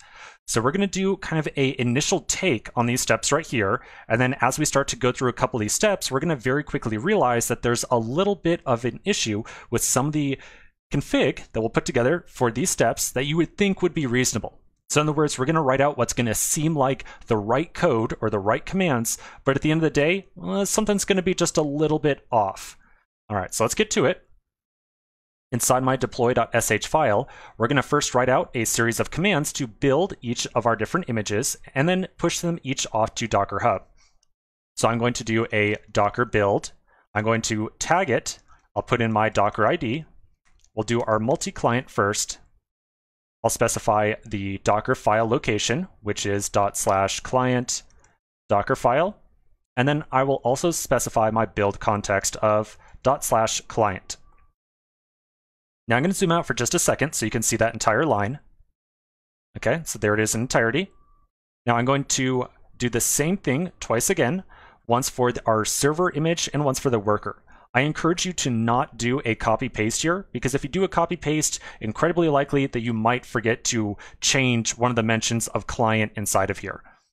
All right, so we'll do a Docker build, Docker ID, multi-server, server, Docker file, and server. So now at this point, I want you to double check 3 locations. 1, 2, 3. Those should all say server. Should not see any mention of client on the second line. And we'll do the same thing a third time around. So I'll say Docker build -t, worker, get the worker Docker file, and then finally specify the build context of worker as well. And so now, again, I want you to triple check multi-worker, worker, and worker. Cool, so that looks good. Okay, so that is us building our images. So now the next thing we have to do is take each of those images and push them off to Docker Hub. Now we've already logged into Docker through our travis.yaml file. The Docker command that we're using right here is the same Docker that we're kind of configuring back inside the travis.yaml file with the Docker login command. Wherever we put that, here it is right here. So we don't have to log in again or anything like that. We can just freely take each of these images and push them off to Docker Hub. So I'll do a Docker push, my Docker ID, multi-client, and then I'm going to repeat the process 2 more times. And let me zoom in now, since we're looking at a very shorter line here. So I'll do Docker ID, multi-server, and finally, multi-worker, like so. Okay, so yeah, it still seems like everything is looking pretty good. Let's go back over to our diagram over here. So the next step after building and pushing those images is to take all the configs in the k8s directory and apply them. Now remember, inside the travis.yaml file, we already configured Google Cloud, and Google Cloud is in charge of our kubectl command inside of this Travis environment. So we don't have to do any more configuration of kubectl. We can just write kubectl commands in the exact same fashion as though we were running them on our own local machine. And so to take all of the different config files inside of our k8s directory, we'll simply do kubectl apply -f k8s. So take everything inside that k8s directory, apply all those config files. Okay, so now the last step we have to go through, imperatively set the latest image on each deployment. So this is where things are going to start to get really interesting, and we're going to very quickly see that there's a little bit of an issue with what we are doing here. So remember how we set a image forcibly or imperatively on a deployment. We do it by writing out kubectl set image. Then we'd reference the object type that we want to update. Then the name of our deployment, which in our case for the server is server deployment, and we can get the name of that from our k's directory. Here's the server deployment file right here, and we had given it a name of server deployment. So that looks good. So we're saying deployments server deployment, and then we select the server container, and we tell it to use the image my Docker ID / multi server, like so. All right, so I want to look at this configuration that we just put together and notice how we're not going to do the last two or the other two deployments in here just yet, because I want to point out something that is not quite correct with how we've written out this command right here and the entire series of commands inside this file. Don't worry, I'm not saying we have to rewrite the entire file. I'm just saying that there's one or two little things inside of here that we need to tweak. So I want you to think about what's going on inside of that deploy file right now. At the very top, we're essentially saying, okay, let's do our Docker build, and then we tag our image, like in this case, it's the multi-client, with just the name, whatever my Docker ID is, / multi-client. And so the result of this entire command right here is an image with the command, or excuse me, the tag, Docker ID multi-client. And remember, anytime that we build an image, if we do not specify a tag, the implicit understanding is that it gets automatically a tag of latest applied to it. In fact, you can actually double check that right now if you check out your Docker Hub account. So if you go to hub.docker.com and look at your multi-client image, look at tags, and you'll see inside of here, here's latest. So I've got some other versions that we had put together previously, but essentially right now, the latest copy is tagged as latest. That is the implicit tag that is assigned to any image that I build and push off to Docker Hub. So what's that mean? Well, it means that later on, when we run docker blah blah, or excuse me, kubectl set image blah blah blah, and then specify the multi-client image, that deployment, and this is something that we ran into previously, remember? That deployment looks at the image that is specified. It sees Docker ID / multi-client, and then maybe we add on :latest here, maybe we don't, doesn't really matter either way. Essentially, the deployment is going to look at that image name, and it's going to say, oh, I was already running the latest image, so I don't have to make any change whatsoever. Remember, we spoke about this at great length earlier on inside the course. We had spoken about the set image command. We had spoken about how there's a couple of different ways of somehow telling a deployment to update the version of an image that it uses, and we had eventually landed on saying that we were going to use an imperative command to update our deployment. So we had said that the entire flow was going to be something like this. We were going to change our, well, this was a very particular workflow right here, but we had essentially said that we were going to update the multi-client image, and we were then going to, very importantly, tag the image with a unique version number and push it up to Docker Hub, so that sometime in the future, when we use kubectl to set the image that the deployment used, we could specify a very particular version of that image, so that the deployment would say, oh, okay, I see you've applied some new version here, or it's an image name that is different than the one that I'm currently running, so an update is required. So essentially the issue with all the deployment commands we put in here so far is that we're kind of operating under the assumption that all these images are using that latest tag, and as soon as we set an image with the latest tag on our deployment, the deployment's going to say, I'm already running latest, no change required. All right, so now that we remembered this entire situation, because we did cover it quite a bit ago inside this course, let's take a quick pause. When we come back in the next section, we're going to talk about how we can get some version numbers to be automatically applied to all of our different image tags, and how we can essentially solve this entire issue with making sure that our deployments really get the latest version of these images. So quick pause, and I'll see you in just a minute. In the last section, we got a reminder of something that we covered much earlier in the course. Remember, anytime that we set an image manually on a deployment, we have to make sure that we use some image name or some tag on it that is unique and different than what the deployment is currently running. If it is not different, then the deployment is just going to say, oh, no changes, I do not need to update myself. So in this section, we're going to figure out how we're going to work around this issue without having to always manually specify a version, as we did previously. Remember when we initially discussed this problem and we ran this kubectl set image command, we had manually set on a version number of something like version 2 or something like that. And so of course, we don't want to have to manually set version 2 or some text on here. We want to have this be something that is done automatically. So let's talk about how we're going to do this. All right, here we go. So I took the same command that we were just looking at a second ago, the docker build command, but I put it on multiple lines here just so you can read it a little bit more easily. So when we run the docker build command, we're going to apply 2 separate tags to that image that gets created. So it's the same image, it's just going to have 2 tags applied to it. The first tag that we're going to apply is the same one that we're already applying, which is the multi-client latest. Now, to be precise, the current version of our deploy file does not have latest on there. We are going to go back and add it on. And we'll talk about why that's going to be on there in just a second. Now, more importantly, to get some unique version identifier, we're going to add on this second tag of your Docker ID, multi-client, and then a git SHA. Now, just in case you're not familiar with what a git SHA is, let me give you a very quick demonstration. If you flip over to your terminal right now and are inside the complex directory, remember that we have set up a Git repository to track all the changes we make to files inside this folder. Anytime we make a set of changes and then want to send those changes up to GitHub, we have to create a commit. With every commit that we create, a unique identifying token, referred to as the SHA, is generated. And that SHA is essentially identifying that current set of changes inside of our codebase. So to print out the SHA that we are currently working with right now, you can run git rev parse head, like so. And that's going to print out the current SHA for the latest commit that I put together. We can also do a git log, and that will print out all the different SHAs for all of the different commits that we have created over time.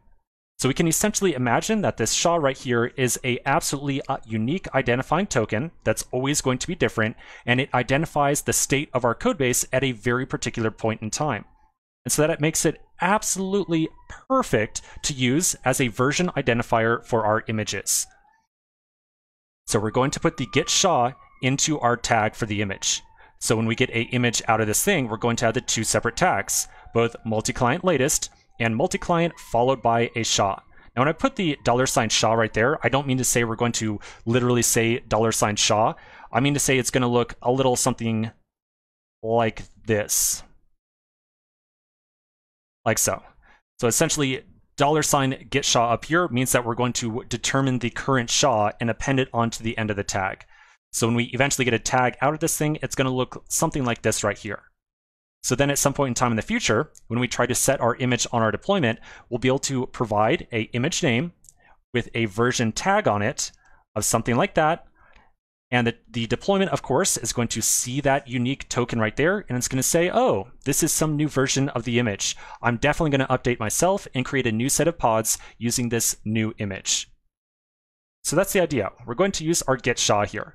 Now, besides just being a way to uniquely identify the current image or the current version of the image that we're using, there's actually another benefit or two around using the git SHA. I want you to imagine for a second that we go through this deployment process and maybe we deploy our app several times. And then at some point in time in the future, we go and visit our website and we realize that it's completely broken and it's just not working the way we expect. And so, of course, we would want to immediately do some debugging. Probably we would want to figure out exactly what code we are running inside of our Kubernetes cluster, or essentially what exact state of the code base is inside of all the different images that are inside the cluster. So in order to debug a broken cluster or something running some really bad images, here's what we could do. We would say, oh no, our app is breaking. We need to figure out the exact state of the code base that the deployments are running. In other words, give me the exact version of that client image so that we can debug it locally. So we could run a command to figure out exactly what image the deployment is running. So it might say, okay, we're running multi-client version 83BA, whatever it is. So then back inside of our local repository, we can run git checkout with that commit SHA. And that will revert our code base back to the old version or the version of code that is currently running in our deployment. So then we could then debug our application locally, knowing that we are debugging the exact same code that is running inside of our production environment. So when you start using these git SHAs as a way of tracking your deployments, you do get some really good benefits. Now, the last thing I want to mention here very quickly, you might be curious why we are still going to apply the latest tag to our image that we are building here. So yes, we are going to put the two separate tags on here. But why are we still going to put on latest? Well, here's why. I want you to imagine that we run this command, with latest and get SHA, we build our images, we push them up to Docker Hub, whatever happens, and then at some point in time, maybe some new engineer comes onto your project. And so some new engineer comes along, they clone your repository, and then they run the command kubectl apply k8s. So they're going to take all the different config files inside the k8s directory and apply them to their local copy or their local minikube cluster for Kubernetes. Now the deployment files that we have specify an implicit latest tag. And what I mean by implicit is that inside of all of our different config files for our deployments right now, if we open up, say, the client deployment, we have an image right here of multi-client. So again, the implicit understanding, or what Kubernetes is going to do automatically, is pull down the latest version. We don't have to specify latest, it's just going to do that automatically. So when this engineer, this brand new engineer, runs kubectl apply k8s, and all of our deployment files specify essentially the latest tag, then we're going to automatically be giving this new engineer the latest version of each of those images, and that engineer does not have to worry about somehow getting the current commit SHA and specifying that particular image for what they want to apply on their deployment. So that's why we are doing both here. We're doing the SHA to make sure that we can correctly update stuff in production, or inside of our cluster, and we are still doing the latest to make sure that if we ever have to reclone or rebuild our cluster at some point in time, we always know that the latest tag image is truly the latest version of our image. And we don't have to go and try to track down like what our current SHA is or anything like that. Okay, so I know this has been a long discussion about how we're doing all this build stuff. I think we have a good idea of what's going on now. So let's take a quick pause right here. When we come back to the next section, we're going to start to update our Travis YAML file and the deploy script to incorporate this idea of using our git SHA. So quick pause, and I'll see you in just a minute.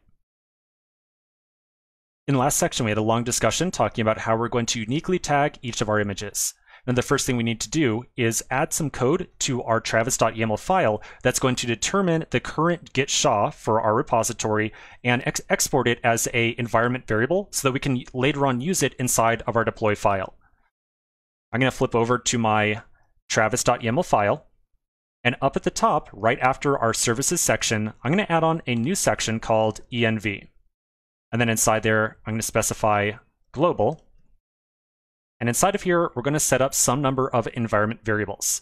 So the environment variable that you and I care about is getting the current commit SHA. And I want to store that as an environment variable called simply SHA, so that we can easily refer back to it in the future inside of our deploy.sh file without having to run that git revparse command again and again and again. So inside of here, I'll say get SHA. Actually, well, let's keep it simple. We'll just do SHA. So that's going to be $ parentheses get rev parse head. So this right here is going to determine the current commit SHA and assign it to an environment variable inside of our Travis environment alone called SHA. So we can now freely access this environment variable inside the deploy.sh file. Now, while we're inside of this environment variable configuration block right here, there is actually one other environment variable that we need to specify. This is totally unrelated to all the SHA stuff. I just wanted to make sure we took care of both these environment variables at the same time. So the second environment variable that we're going to put together is cloud SDK _ core disable prompts equals 1, like so. So Cloud SDK, this entire thing right here, is just going to configure the Google Cloud CLI and make sure that it does not try to display any prompts that require user input. So in other words, when you and I run this command, gcloud auth activate service account, if this thing normally presents some warning or something that says like, are you sure you want to do this? Press Y or N. We don't want to see that because you and I don't have the ability to respond to that in a Travis environment. And so this right here is just going to make sure that the Google Cloud CLI does not try to show us any prompts such as that. Now this is kind of a tricky command to write out here, so please make sure that you spell everything in this correctly and that everything is capitalized inside there.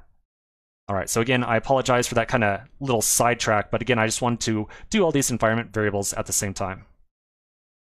All right, so we're going to flip back over to our deploy.sh file, and we're going to start to make some changes to this thing now to make sure that we apply not only a latest tag to all of our build images, but the get SHA as well. All right, so I'm going to first start with the client. Now here's the -t, my Docker ID multi-client. I'm going to append to that latest, like so. So this is just going to be 100% clear that we want to tag this image as the latest version. After that, I'm then going to add on a second tag. So this is where this file is going to get a little bit squirrely, and there's going to be a lot of text moving around here. So we're going to say -t, so a second tag, your Docker ID, /multi-client, colon, and then $SHA, like so. So now in total, Docker build, tag 1 with latest, tag 2 with our SHA that we had defined as an environment variable inside the travis.yaml file. And then after the second tag, we should still see the -f for the Docker file and the build context on the end. Okay, so we're going to repeat that process twice again. So on multi-server, I'll add on :latest, and then we'll do another -t, multi-server SHA. So again, double check this line. We've got tag 1 with latest, and then tag 2 with the SHA. So then finally, we'll do latest on the multi-worker SHA. All right, so tag 1 and tag 2. Again, do make sure that we have client, server, worker. So make sure you did not accidentally put like server in there or anything like that. We have client, server, worker, client, server, worker, client, server, worker, client, server, worker, all the way down. Okay, so that's looking good. Now the next thing we need to do is make sure that we push these new tags off to Docker Hub as well. So unfortunately, when you do this Docker push right here, we are pushing very specific tags as opposed to an image and all the tags that it has. So we have to run Docker push not only for multi-client latest, but also for multi-client SHA as well. So for each of these different tags we have, we're going to have 2 separate push commands. So I'm going to look at all the current pushes we have right here. And I'm going to put on latest to each of them just to be 100% explicit. And then I'll do another set of push commands. Now for this one, I am just going to do a copy paste, no harm in this case. So there's my copy paste for client, server, worker, and then I'll update each of these to be SHA, SHA, and SHA, like so.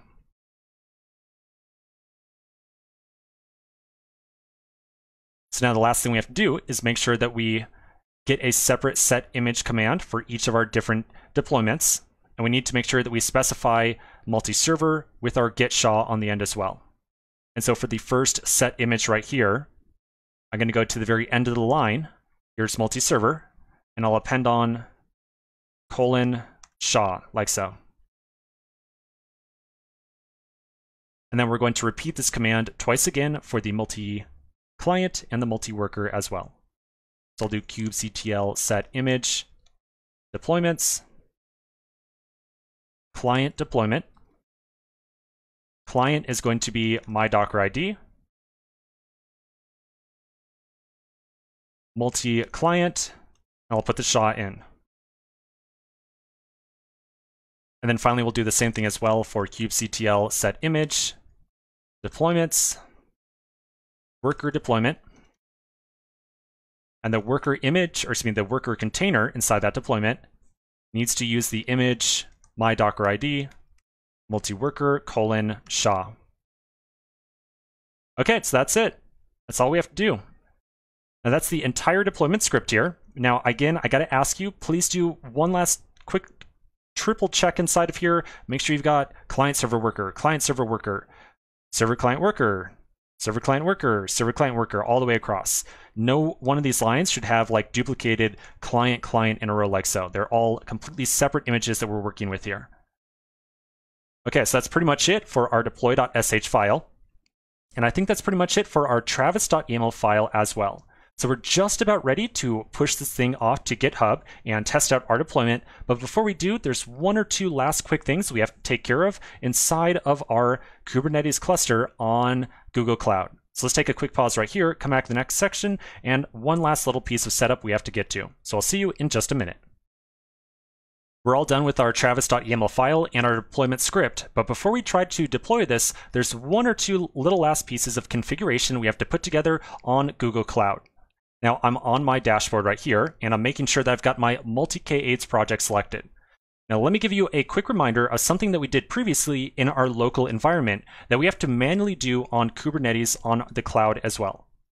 So one thing we had previously done was create a secret.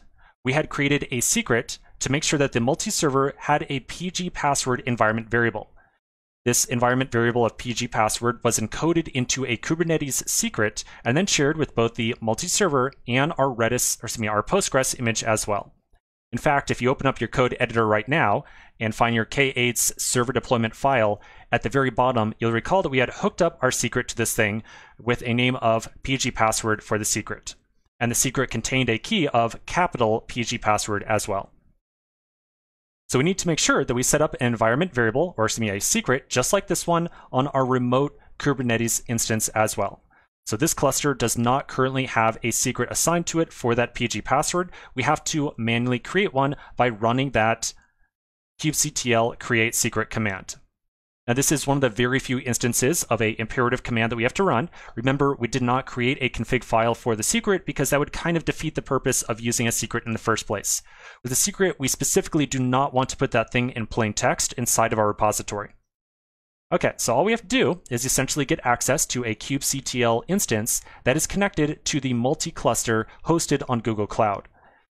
Now to do so, we do not have to reconfigure our local kubectl command or anything like that. So we're not going to reconfigure this command or anything. Instead, we're going to make use of a really awesome feature on Google Cloud.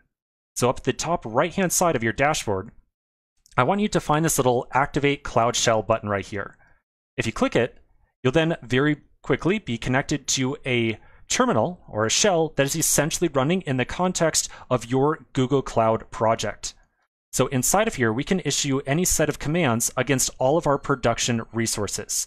We can make use of kubectl and have this kubectl command apply to our multi-cluster that we just created. And so we get to run all the same commands we had previously ran back on our local machine through this little terminal or the shell right here. This is really one of the features that makes Google Cloud a lot easier to use and a lot easier to get started with than AWS. Now, to be honest, with AWS, you can set up something similar by reconfiguring your local shell on your computer, or you can SSH into one of your Kubernetes clusters that is hosted by AWS, but the entire process of that is way, way, way more complicated than just pressing the button up here and essentially being done with it. Okay, so we're going to run our kubectl create command right here. Before we do, we need to do just a tiny little bit of configuration. So back inside of our travis.yaml file, remember how we installed the gcloud command right here, the Google Cloud SDK, and then we ran this series of commands right here to config and set our project and our compute zone, and then eventually get a set of credentials for multi-cluster as well. We have to do the same thing on this shell over here as well. So we need to set our project ID, we need to set our compute zone, and we need to get those credentials too. So to do so, I'm going to first zoom this in a little bit so you can see it more easily. We'll first run gcloud config set project, and then we'll get our project ID by going up to the project dropdown up here, and then finding the ID right here. So I'm going to copy that, and I will paste it. Try it again. There we go, paste it in. So gcloud config set project and then the ID. Okay, so that looks good. Now the next thing we need to do is set our compute zone. Remember, if you go to your Kubernetes engine dashboard and you look at your cluster, it'll print out the location right here. That is our compute zone. So I'll do gcloud config set compute / zone. And then for me, I'm going to use US Central 1-A. US Central 1-A. Cool, that looks good. So now the last thing we need to do is that get credentials command. So gcloud container clusters get credentials, and then I'll put in the name of my cluster, which is multi-cluster. Cool, so that's pretty much it. Now, just so you know, you only have to run this series of commands right here one time, unless you create a different Kubernetes cluster at some point in the future or a different project. Every time you create a separate cluster or a different project, you're going to have to rerun that series of commands. So in general, for the rest of this course, we're going to be okay, but if you go off and start working on your own application at some point in the future with a new cluster, you're going to have to run those again. And as a very easy reference, you can just go back to the travis.yaml file and reference these 3 commands right here so that you know what to run in the future. Okay, so that is going to configure gcloud, so we can now use kubectl safely inside this shell. Let's take a quick pause. When we come back to the next section, we're going to use kubectl to create a secret tied to our cluster. So I'll see you in just a minute. In the last section, we configured the gcloud CLI on our cloud console. We can now test out our connection to our production Kubernetes cluster right here by doing something like kubectl get pods. When I run that command, I should eventually see something come back that says no resources found, because of course we have not yet created any pods inside of our Kubernetes cluster. But this is at least demonstrating that, yep, it is in fact connected to our Kubernetes cluster, and that means we can use kubectl right here to issue different commands to, say, create a new secret, or do whatever else it is that we need to do. So again, for us, we want to create a secret, so we're going to do kubectl create secret generic. Our secret name is pgpassword, all lowercase. And I know that because of my server deployment config file back here. So the secret name is pgpassword, lowercase. And then we'll say from literal, and then we'll use capital pgpassword equals, and then whatever password you want to use. Now, this is the initial setting of this password. It does not have to be the same as your development password, and in fact, it should very likely be different. So we can make this password anything we want it to be. All right, so I'm going to go back over here, and I'll do kubectl create secret generic, and I'm just going to double check here, because I have a short memory sometimes. Create secret generic, yep, and then our secret name is going to be lowercase pgpassword -- from literal, and then capital pgpassword equals, and then whatever password you want to use. So for me, I'll do something like, I don't know, my pgpassword 123, whatever. Okay, so I'm going to run that command, and I'll see that the secret was created. So now something that's kind of interesting, if I drag that little interface down and refresh this page, it might ask you to reload, which is totally fine. I'm going to reload. And then I'll open up the configuration tab over here, and we'll see that the secret has now been created and is available for use inside of our application. Cool, so that looks pretty great. Now there is just one other thing we need to do before we get to our deployment, so let's take a quick pause right here and take care of it in the next section. There's one last piece of configuration that we have to set up on our production Kubernetes cluster before we can actually deploy our application. If you open up your code editor right now and find your K8s directory, you'll recall that we had set up that ingress service. And the ingress service relied upon the ingress nginx project, which we had installed into our local Minikube cluster through the use of that Minikube add-ons enable ingress command.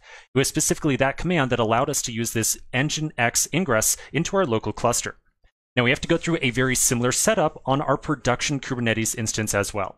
So by default, the cluster that we just created right here has absolutely no idea of what a Kubernetes, or excuse me, a nginx ingress is, and we have to install it as a separate service. Now, as a quick reminder, when we install that ingress, we're going to get a couple of things created for us. First off, we've got the ingress config, which is that ingress config file we've already created inside of our project. But we have to go through that additional setup that is going to create the load balancer service, map it to a Google Cloud load balancer, and then also set up a deployment running the ingress controller and the actual nginx pod that's going to do the real routing. So this is all some additional setup or some additional installation process above and beyond everything that we've already done. Now, to get the setup directions for this, we can go back to the documentation for the ingress nginx page.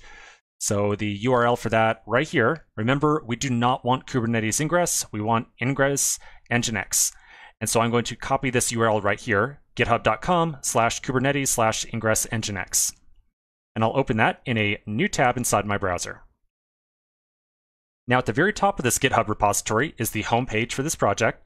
So I'm going to go there right now. And then at the top of this page is a section marked as Deployment, which has directions on deploying this project out to either a local or production environment.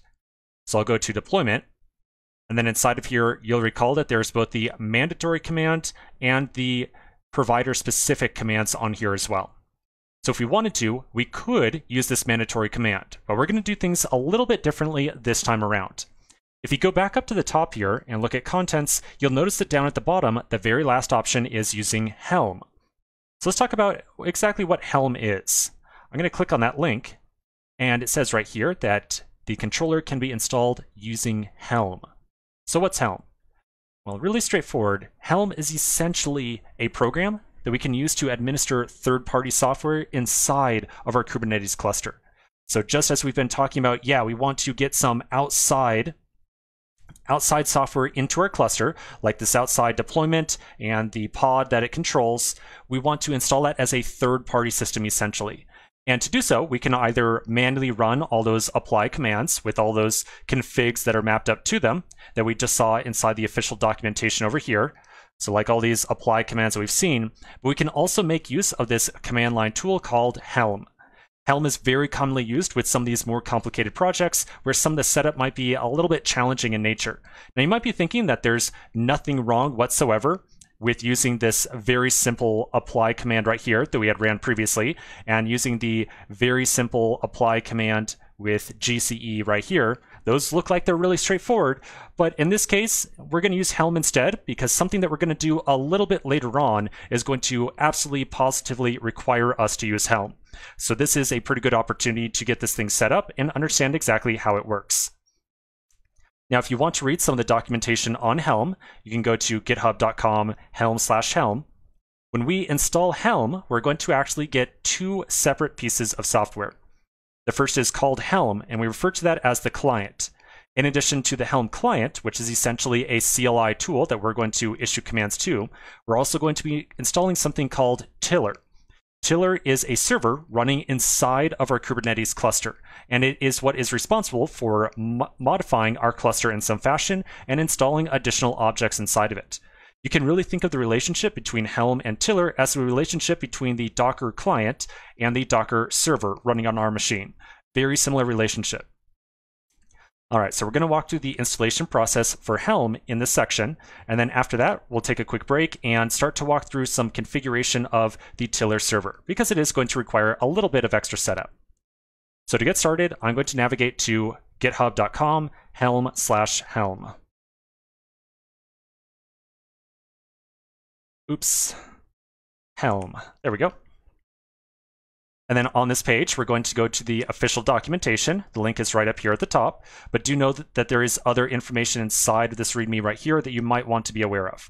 In fact, even says right here, hey, two parts, a client and a server, Tiller.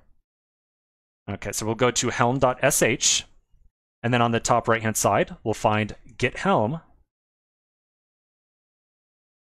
Oh, I forgot about that. It just links you back to the GitHub page. Okay, we're going to try this a different way. We're going to go down to the README, and down here, it's going to talk about install, and we're going to go to the quick start guide right there. That's better.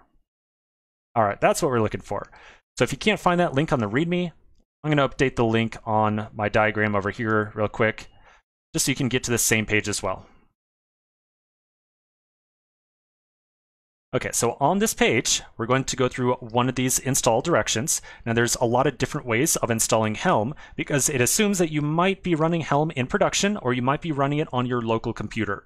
So one of the preferred ways that it lists inside of here to install Helm is it's going to say, oh yeah, you should install using Homebrew, which is a tool for installing software on a Mac OS machine. And clearly, we probably do not have access to Homebrew in our production Kubernetes environment. So we cannot use this preferred method. So instead, we're going to scroll down a little bit, or maybe a lot. We're going to go down, down, down. So here's the installing Helm section. You could also get here by clicking the link on the left-hand side. And then we'll go a little bit lower here, a little bit lower, a little bit lower. There we go. So from script, this is what we want to do.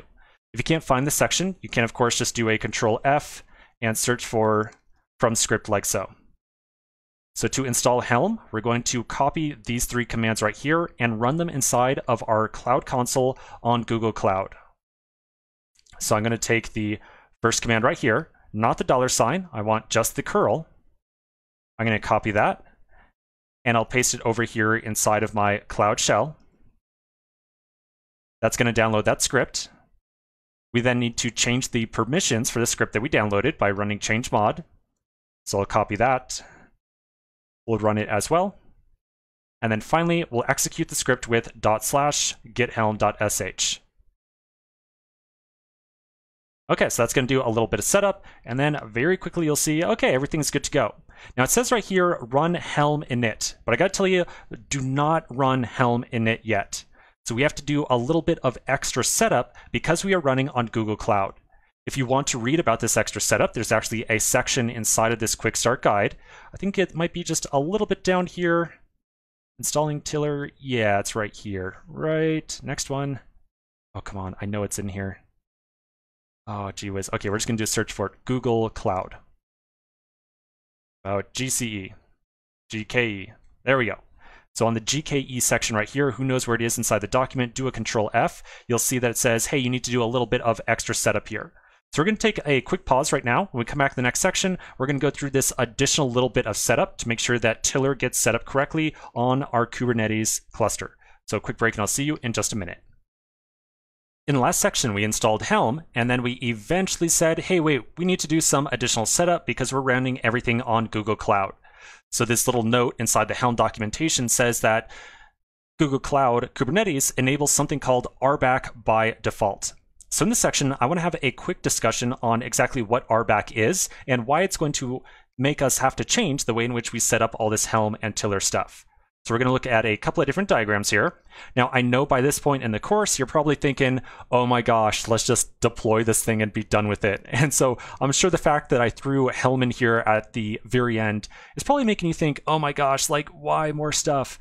But trust me, we're almost at the end. We just have a couple more commands to run, and then we'll be able to deploy everything and we'll be good to go. So almost at the end. All right, so a couple diagrams. Now, first thing I want to remind you, because it's going to be really important as we go through this, we just installed Helm. Helm is a reference specifically to the Helm client, which is like a CLI, something that you and I are going to issue commands to. Helm, in turn, is going to take those commands and relay them off to Tiller. Tiller is a pod that is going to be running inside of our cluster, and this pod running Tiller is going to attempt to make changes to the configuration of our cluster. In other words, it's going to try to install new sets of configuration, new sets of deployments, new secrets, whatever else it might be. All right, so with that in mind, I now want to tell you a little bit more about RBAC. So RBAC stands for Role-Based Access Control. The purpose of RBAC is to limit who can access what different types of resources inside of a Kubernetes cluster. Inside of our local development environment of Minikube, the RBAC system was not enabled by default. So in our local environment, essentially you and I, or any pod, could access the cluster directly and arbitrarily change configuration. In other words, we could create a pod inside of our cluster locally, the local cluster, that tried to access the Kubernetes cluster and arbitrarily create new sets of pods or new deployments or new secrets, or delete stuff if it wanted to. Now, as you might imagine, in a production environment, we generally like to kind of lock things down and make sure that unauthorized users or programs do not have the ability to change the configuration of our cluster. So the RBAC system is all about making sure that we have the ability to limit who can do what inside of our cluster. Now, like I said, locally with Minikube, RBAC is not enabled. Google Cloud enables RBAC by default. So in production, we have to deal with this security system. Now, the obvious thing that I want to point out here is that, as I just said, the purpose of Tiller is to attempt to modify the configuration of our cluster. That definitely sounds like something that might go against this role-based access control.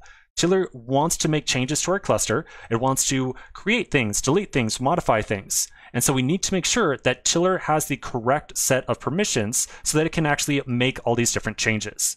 And so when you go back over, if you still have the Helm documentation up here and you see Tiller and role-based access control for more information, that article right there is essentially going to say, yeah, we need to make sure that Tiller has the ability to make all these different changes. All right, now that's just the RBAC system. The RBAC system has a lot of intricacies to it, so I want to go a little bit deeper in and give you just a little bit more context so that you're going to eventually be able to understand the different commands that you and I are going to run to allow Tiller to make changes to our cluster. So a couple pieces of terminology here. So this is really two sets of definitions, 1, 2, and 3 and 4. And the first thing I want to talk about is user accounts. Whenever you and I, as human beings, access our Kubernetes cluster, we are making use of the kubectl command to essentially change settings inside of our cluster. And as you can probably guess, if you and I wanted to right now on our Google Cloud dashboard or the Cloud Shell right here, we could do something like kubectl create pod, blah, blah, blah, whatever we want to do. And we're probably not going to see any type of warning or security error saying, hey, you're not allowed to do that. So you and I, as users, have the ability to easily log in and access kubectl and make changes to the state of our cluster. Now, we are able to do that because of our user account. The user account is something that identifies us as a human, a person, administering our cluster.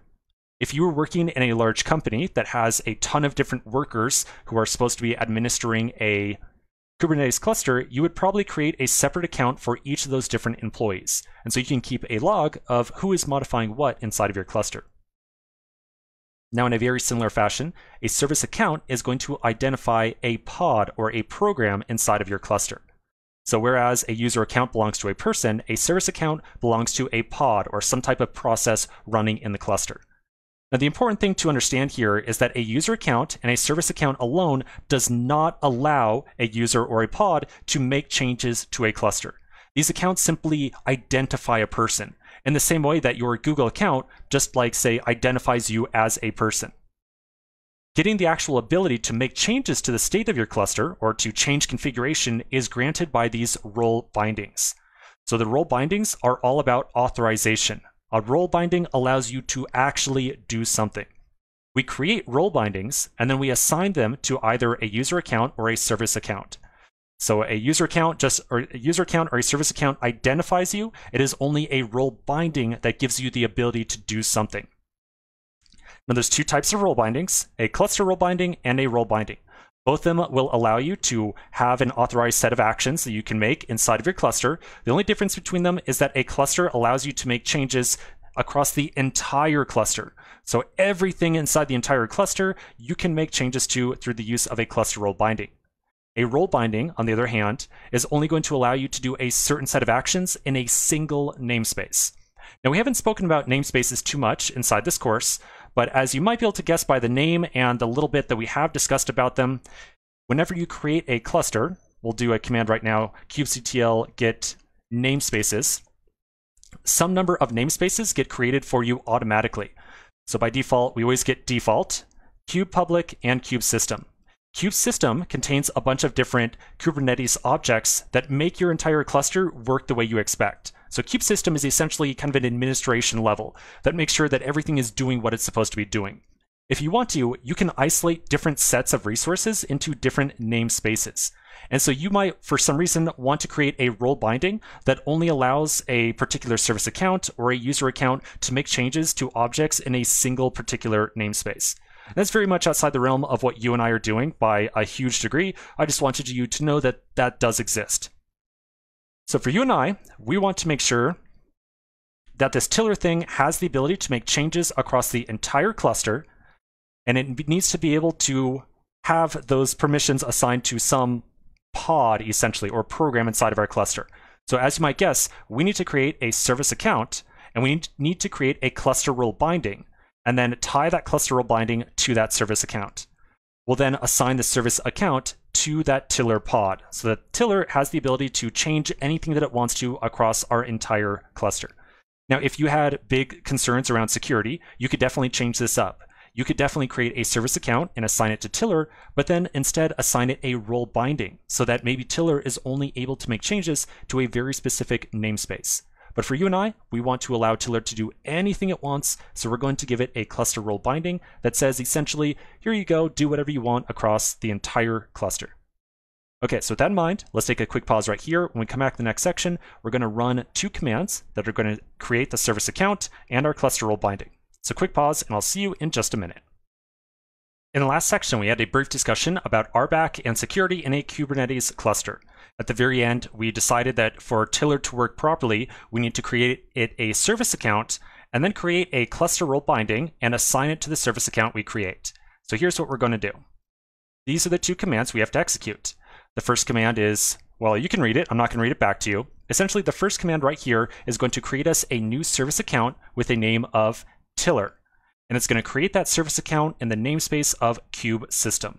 Now, the only reason that this is being put in the kube_system namespace is just to make sure that you and I do not accidentally mess around with it for some reason if we put it in some other namespace. After we create that service account, we'll then give it a cluster role binding. So this second command down here is going to create a cluster role binding with a name of Tiller cluster rule. The cluster role, or essentially the set of permissions that it's going to have, is going to be cluster admin. This is a preset cluster role, and it essentially means that anyone with the role of cluster admin can make as many changes as they want to just about anything across the entire cluster.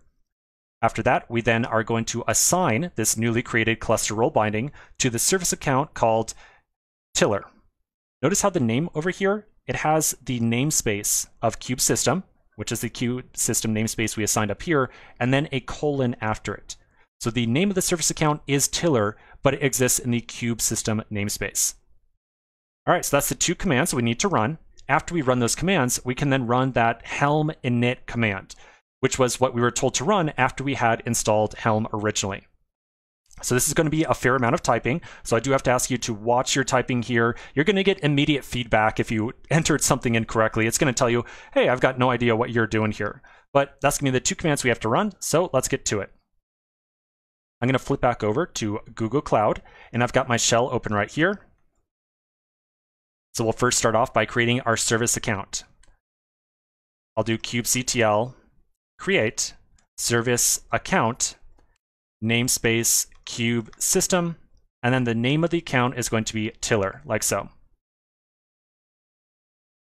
So I'll run that, and now my service account called Tiller has been created. So now we're going to create our cluster role binding and associate it with that Tiller account. So we'll do kubectl create cluster role binding. The name of this cluster role binding is going to be Tiller cluster rule.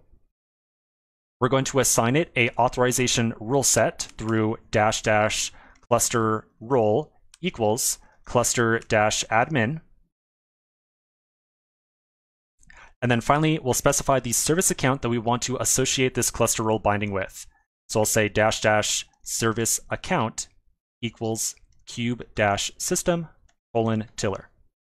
Now again, triple check the spelling on this command right here. It is awfully long, many places where you could very easily make a little typo. I'm going to very quickly enlarge this to be very large so you can read it very easily. There we go. Okay, so now I'm going to run that command, and I should see that the cluster role binding was successfully created. Great. All right, so now that we've done both those, I'm going to zoom back out here really quick. Now the last thing that we'll do is initialize Helm. Remember, it's that Helm init command that we were told to run after we went through that initialization process. If you wanted to, you could always look back at the installing Helm directions over here. And somewhere in here, I'm not going to find it because, again, this is just a huge document. It's all one file, so it's really hard to find stuff in here. But if you look through here, it's going to say somewhere, oh yeah, run Helm init after you do that in installation. So we're going to run Helm init, but we're going to add on a little option or two here. So we need to tell Helm exactly what service account Tiller should be assigned. So we're going to say, Helm, you're going to initialize yourself, and I want you to use the service account of Tiller that was just created. We're going to add on one additional flag to this thing, -- upgrade like so. The -- upgrade flag is just going to make sure that we're using the latest version of Helm. Okay, so we'll run that command, and then we'll see a little bit of a print up here, and that's pretty much it. So we now have Helm installed, and we can now use it to install brand new services such as Nginx and Ingress inside of our application. So let's take a quick pause right now. When we come back to the next section, we're going to use Helm to install Nginx Ingress, and we are going to use Helm to install some stuff later on as well. So even though it might seem like, yeah, doing all this Helm stuff was a little bit overboard for what we're using it for, we are going to install stuff later on that we definitely need Helm for. So let's take a quick pause right here. When we come back to the next section, we'll continue with our ingress setup. So I'll see you in just a minute. In the last section, we finished finally installing Helm onto our production Kubernetes cluster, multi-cluster. So now we're going to put Helm into practice, and we're going to use it to install the Nginx ingress. Now, I still have the Nginx ingress documentation up. Remember, you can get here at kubernetes.github.io/ingress nginx. You'll then find the deployment tab, and then down at the very bottom is the using Helm section. So you'll notice inside of here, it says if the Kubernetes cluster has RBAC installed, run this command right here. So essentially, all we got to do is copy this command, run it inside of our Cloud Shell, and we're good to go. So I'm going to copy this thing. I'll go back over to my shell. I'm going to paste it, and then I'll run that command. All right. And very quickly here, you're going to see that it gets resolved for us. So essentially what it did was create a full set of different objects behind the scenes. All the objects that were created are going to be very similar to what we had previously seen inside of this mandatory command YAML file right here. So we got a set of config maps, deployments, we got that default server, all that stuff we had spoken about previously. If you take a look at some of the output right here, you'll see that it gives us an example ingress. We are using an ingress that looks very similar to it. And you might also notice that we're seeing a little bit of a print up here of all the different resources that were created. So we got our load balancer, we got a cluster IP for the default backend. It looks like we got a deployment, we got a pod for the controller and for that default backend. And a couple of other stuff in here as well, such as a, cluster role binding and a role binding. We now know what those are. So it looks like everything got set up correctly. So let's take a quick pause right here. When we come back to the next section, we're going to take a look at what happened in more detail inside of our cluster. So quick pause, and I'll see you in just a minute. In the last section, we used Helm to install ingress Nginx inside of our project. Now that we've got that installed, I want you to refresh the page. So I'm going to refresh this entire thing. I'm going to say yes, go ahead and reload. And then I'm going to flip over to the Workloads tab over here. Remember, the Workloads tab is where we're going to eventually see a list of all of our deployments. So we can now very easily see that we have something here called the ingress controller and our ingress default backend. Remember, the ingress controller is the pod that is, or in this case, the deployment that manages the pod that runs the actual controller that's going to read our ingress config file and then set up Nginx appropriately. The default backend is, as it says, a default backend that has a series of health checks inside of it.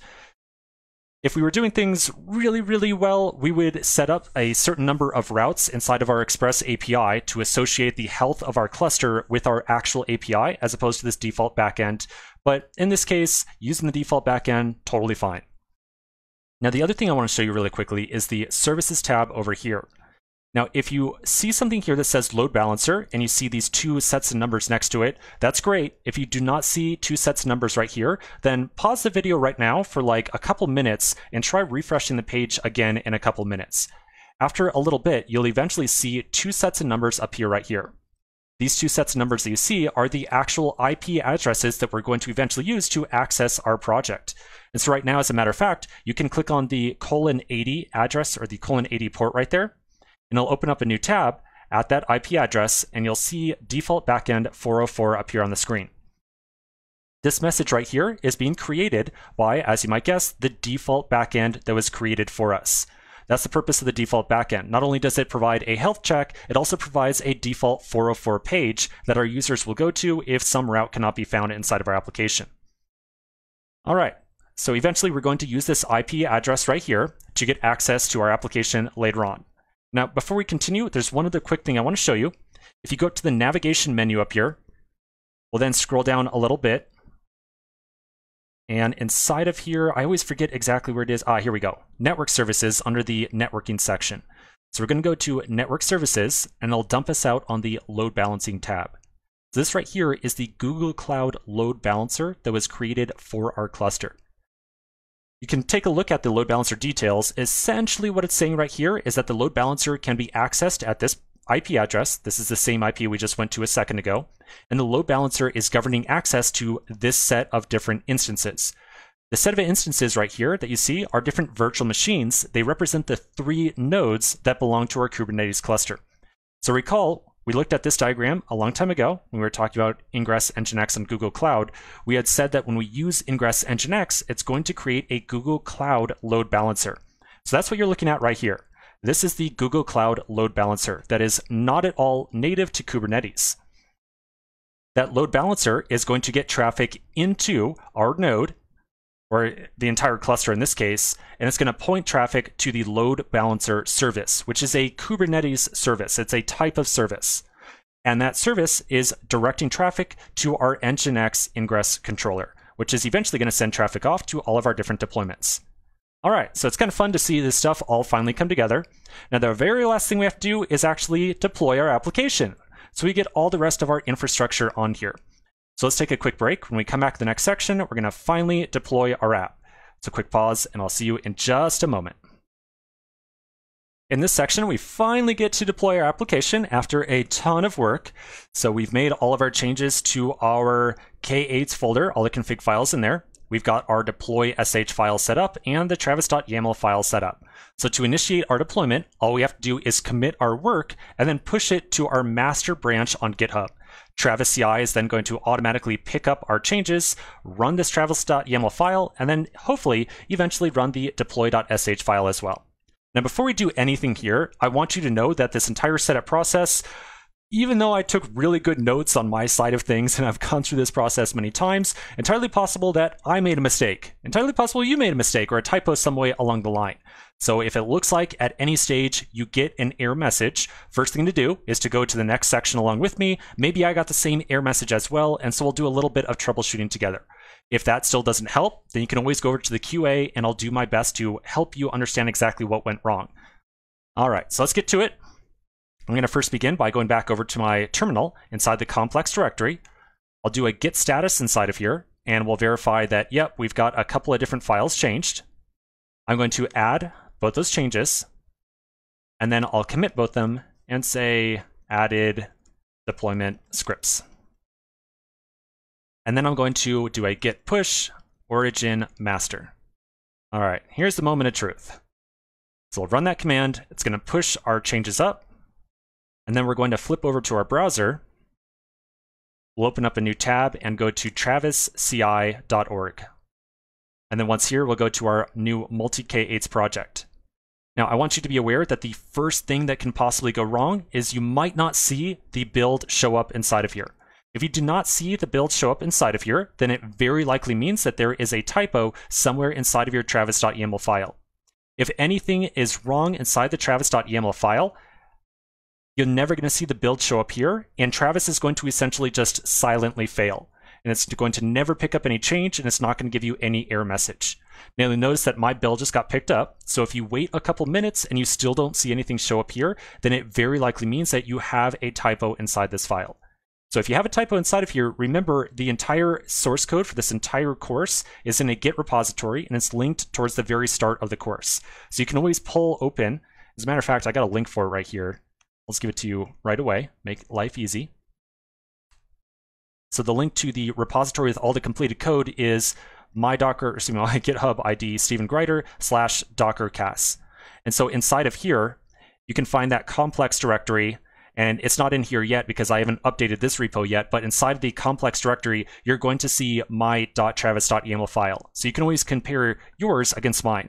Now, if you do compare, do remember that you cannot just do a direct copy paste because there is some project specific information in here, like the project ID, the compute zone, the cluster name, and then some other differences inside of here like the Docker ID and some details around the OpenSSL command. But you can at least compare and contrast to make sure you don't have any obvious typos. All right, so we'll take a pause right here. It looks like I've already got a nice little error going on. So we're going to take a quick break. We're going to figure out what just went wrong and we'll start fixing it. So quick pause and I'll see you in just a minute. In the last section, I tried pushing my code and I very quickly got an error message. And so looking at this error message, it says that the login process with Docker errored out. So this is really embarrassing because I made a huge deal about spelling Docker password and Docker username right here correctly. And I ended up managing to put 3 S's in the word password. So, wow, that's embarrassing. Well, I'm going to fix that right there. I'm going to save my changes. I'll do a git add, a commit, and I'll do another push. Oop, git push origin master. So again, I'll take a quick break. I'm going to let my build run again, and if there's another error, we'll take care of it in the next section. So quick pause, and I'll see you in just a minute. Wow, I'm actually kind of surprised everything worked correctly the second time through, at least the build did. Now remember, if you see any error message here, try flipping over to the QA, try comparing your code to mine on GitHub, because it's so incredibly likely that it's just a tiny typo. So at this point, it looks like the build successfully ran. All that really means is that we built our images, pushed them off to Docker Hub, and then ran some commands against kubectl on our production Kubernetes instance over here. Now, before we try to actually test out our site inside of Kubernetes or anything like that, I want to very quickly open up Docker Hub. I want to look at some of the different repos that we have inside of here. How about, say, multi-server? If I look at multi-server and then look at my tags, I'll see that both the latest tag and this new long tag right there were updated just 2 minutes ago. So that definitely means that I now have a permanent backup of my code as it was at this commit right here, or the image, I should say. And I also have a completely up-to-date tag of latest that new engineers can pull down in the future and know without a doubt that, yeah, they're running the latest version of this image. So that's definitely cool. Now, the next thing I want to do is go back over to my Kubernetes dashboard. So once over here, I'm going to refresh the page. And then I'll take a look at the workloads tab. So now over here, oh, this is pretty awesome. I see that I've got my client deployment, Postgres Redis server worker. All those deployments have been created. You can click into one of these deployments and you'll see all of the different pods that it manages, along with a couple of graphs detailing the runtime information about this deployment. So here's the managed pods right here, a little information about each one that's running, and of course we can click into each of those and see information about that individual pod as well. Now if I go over to services, I'm going to see a lot of information over here as well. So there's our set of cluster IPs. There's, say, the client cluster IP, all the others for all the other different sets of pods we have inside of our application. Now, very interestingly, you'll see that we have an ingress service right here, and it has an endpoint of like */and */API. These two endpoints that you see right here are essentially routes, and those are the different routes that we had set up inside of our K8's ingress service.yaml file. So remember, inside of here, we set up the two paths. We have path of / and path of /API. So that's what these two endpoints right here are talking about. We still have the old load balancer. I shouldn't say old, it was just created, but it's the load balancer that we were talking about in the last section. So remember, the ingress right here is really just a config file. This config file is being shipped off to the ingress controller. The ingress controller is both making changes to Nginx and hosting Nginx simultaneously. Now, some other quick things I want to take a look at. If we look at configuration, we're going to have some config maps, which we haven't quite spoken about too much, but we do also see inside of here the PG password secret that we had previously created. We also see a service account that belongs to Nginx Ingress. This service account right here was created by Tiller when it went through all that setup of Nginx Ingress for us. Now, the last thing I want to show you is storage tab over here. So you'll see that we have a persistent volume claim created. This is the database persistent volume claim that we had created to make sure that we had some permanent storage allocated to Postgres. So we can click into this. I don't know if it's going to show us the actual, well, here we go. So here's the volume right here. So we can click on this volume, and this is a volume that was created by that persistent volume claim. Now, if we want to, I'm pretty sure we could actually go up to our navigation menu up here and take a look at the storage for, is it data store? No, I forget exactly where it sits on here. Okay, well, maybe we'll come back to that, but I thought it would have been really nice to look at the persistent disk dashboard and see if that one was actually created over there, but I don't actually see anything on here related to the persistent data. Okay, so anyways, last thing we'll do, we'll go back over to services, and we're going to try visiting our IP address right here again. Now, if everything worked correctly, when we click on this, we should see our React project appear on the screen. I don't know what to expect here. I don't know if it's going to work, but whatever happens, we'll just deal with it accordingly. Okay, so I'm going to go to that address. I see the privacy error here, which is totally fine. Remember, this is something that we saw in our local environment as well. We are going to fix this up very quickly, so this is a very temporary thing. So I'll go to advanced and then proceed. Yeah, oh my gosh, I can barely believe it. It actually worked. Or at least I think it worked. Let's actually try entering a number here. I'll put in 4 and submit it, and then I'll refresh. Oh my, I can't believe it. It actually worked. Yes! Oh, I'm so happy. All right, my friends, there you are. There you have it, a Kubernetes cluster running in production. Now, we're not quite done. We have deployed this. We're just about there, but we still got this HTTPS error, so clearly we need to do a little bit work there. I also want to very quickly walk through the process of making a change to our source code and then redeploying all these changes and making sure that we can see the updates appear live at this address as well. So let's take a pause right now and tackle a couple extra steps in the next couple of videos. So I'll see you in just a minute. In the last section, we were able to verify that our deployment worked successfully, and so I now see my React application on the screen. Now, we still got a couple tasks ahead of us. The first thing I want to do is give you a really rock-solid workflow for making updates to your application after it's been deployed. Now, to be truthful, the process of making updates is going to be identical to the processes that we looked at before. No big changes whatsoever. But nonetheless, I want to walk you through these steps just to make sure that they are crystal clear. So here's the general idea of what we're going to do. We're going to check out a Git branch where we're going to make all of our changes. We'll then commit those changes, push those changes up to GitHub, and then create a PR to merge our branch into master. Remember, we generally treat master as like the perfect branch, and whatever code is on master should be the same code that is currently deployed. After we create the PR, we'll then wait for our tests to show up green after they've been ran by Travis CI. Remember, Travis CI is going to run your tests for every single branch that you push up and every different pull request that you create as well. But it's only going to attempt to deploy your code after it has been deployed into master. So we're then going to merge the PR, and then after Travis CI runs a second time with all of your merged changes, it's then going to deploy your code to the Kubernetes cluster, and we should then be able to see our changes appear on prod. So let's get to it. So the change we're going to make is going to be to our multi-client project again, just as it was previously. So I'm going to open up my client directory. I'll find the SRC folder. Oh, you know what? I completely forgot the first step. We want to check out a branch. Let's do that first.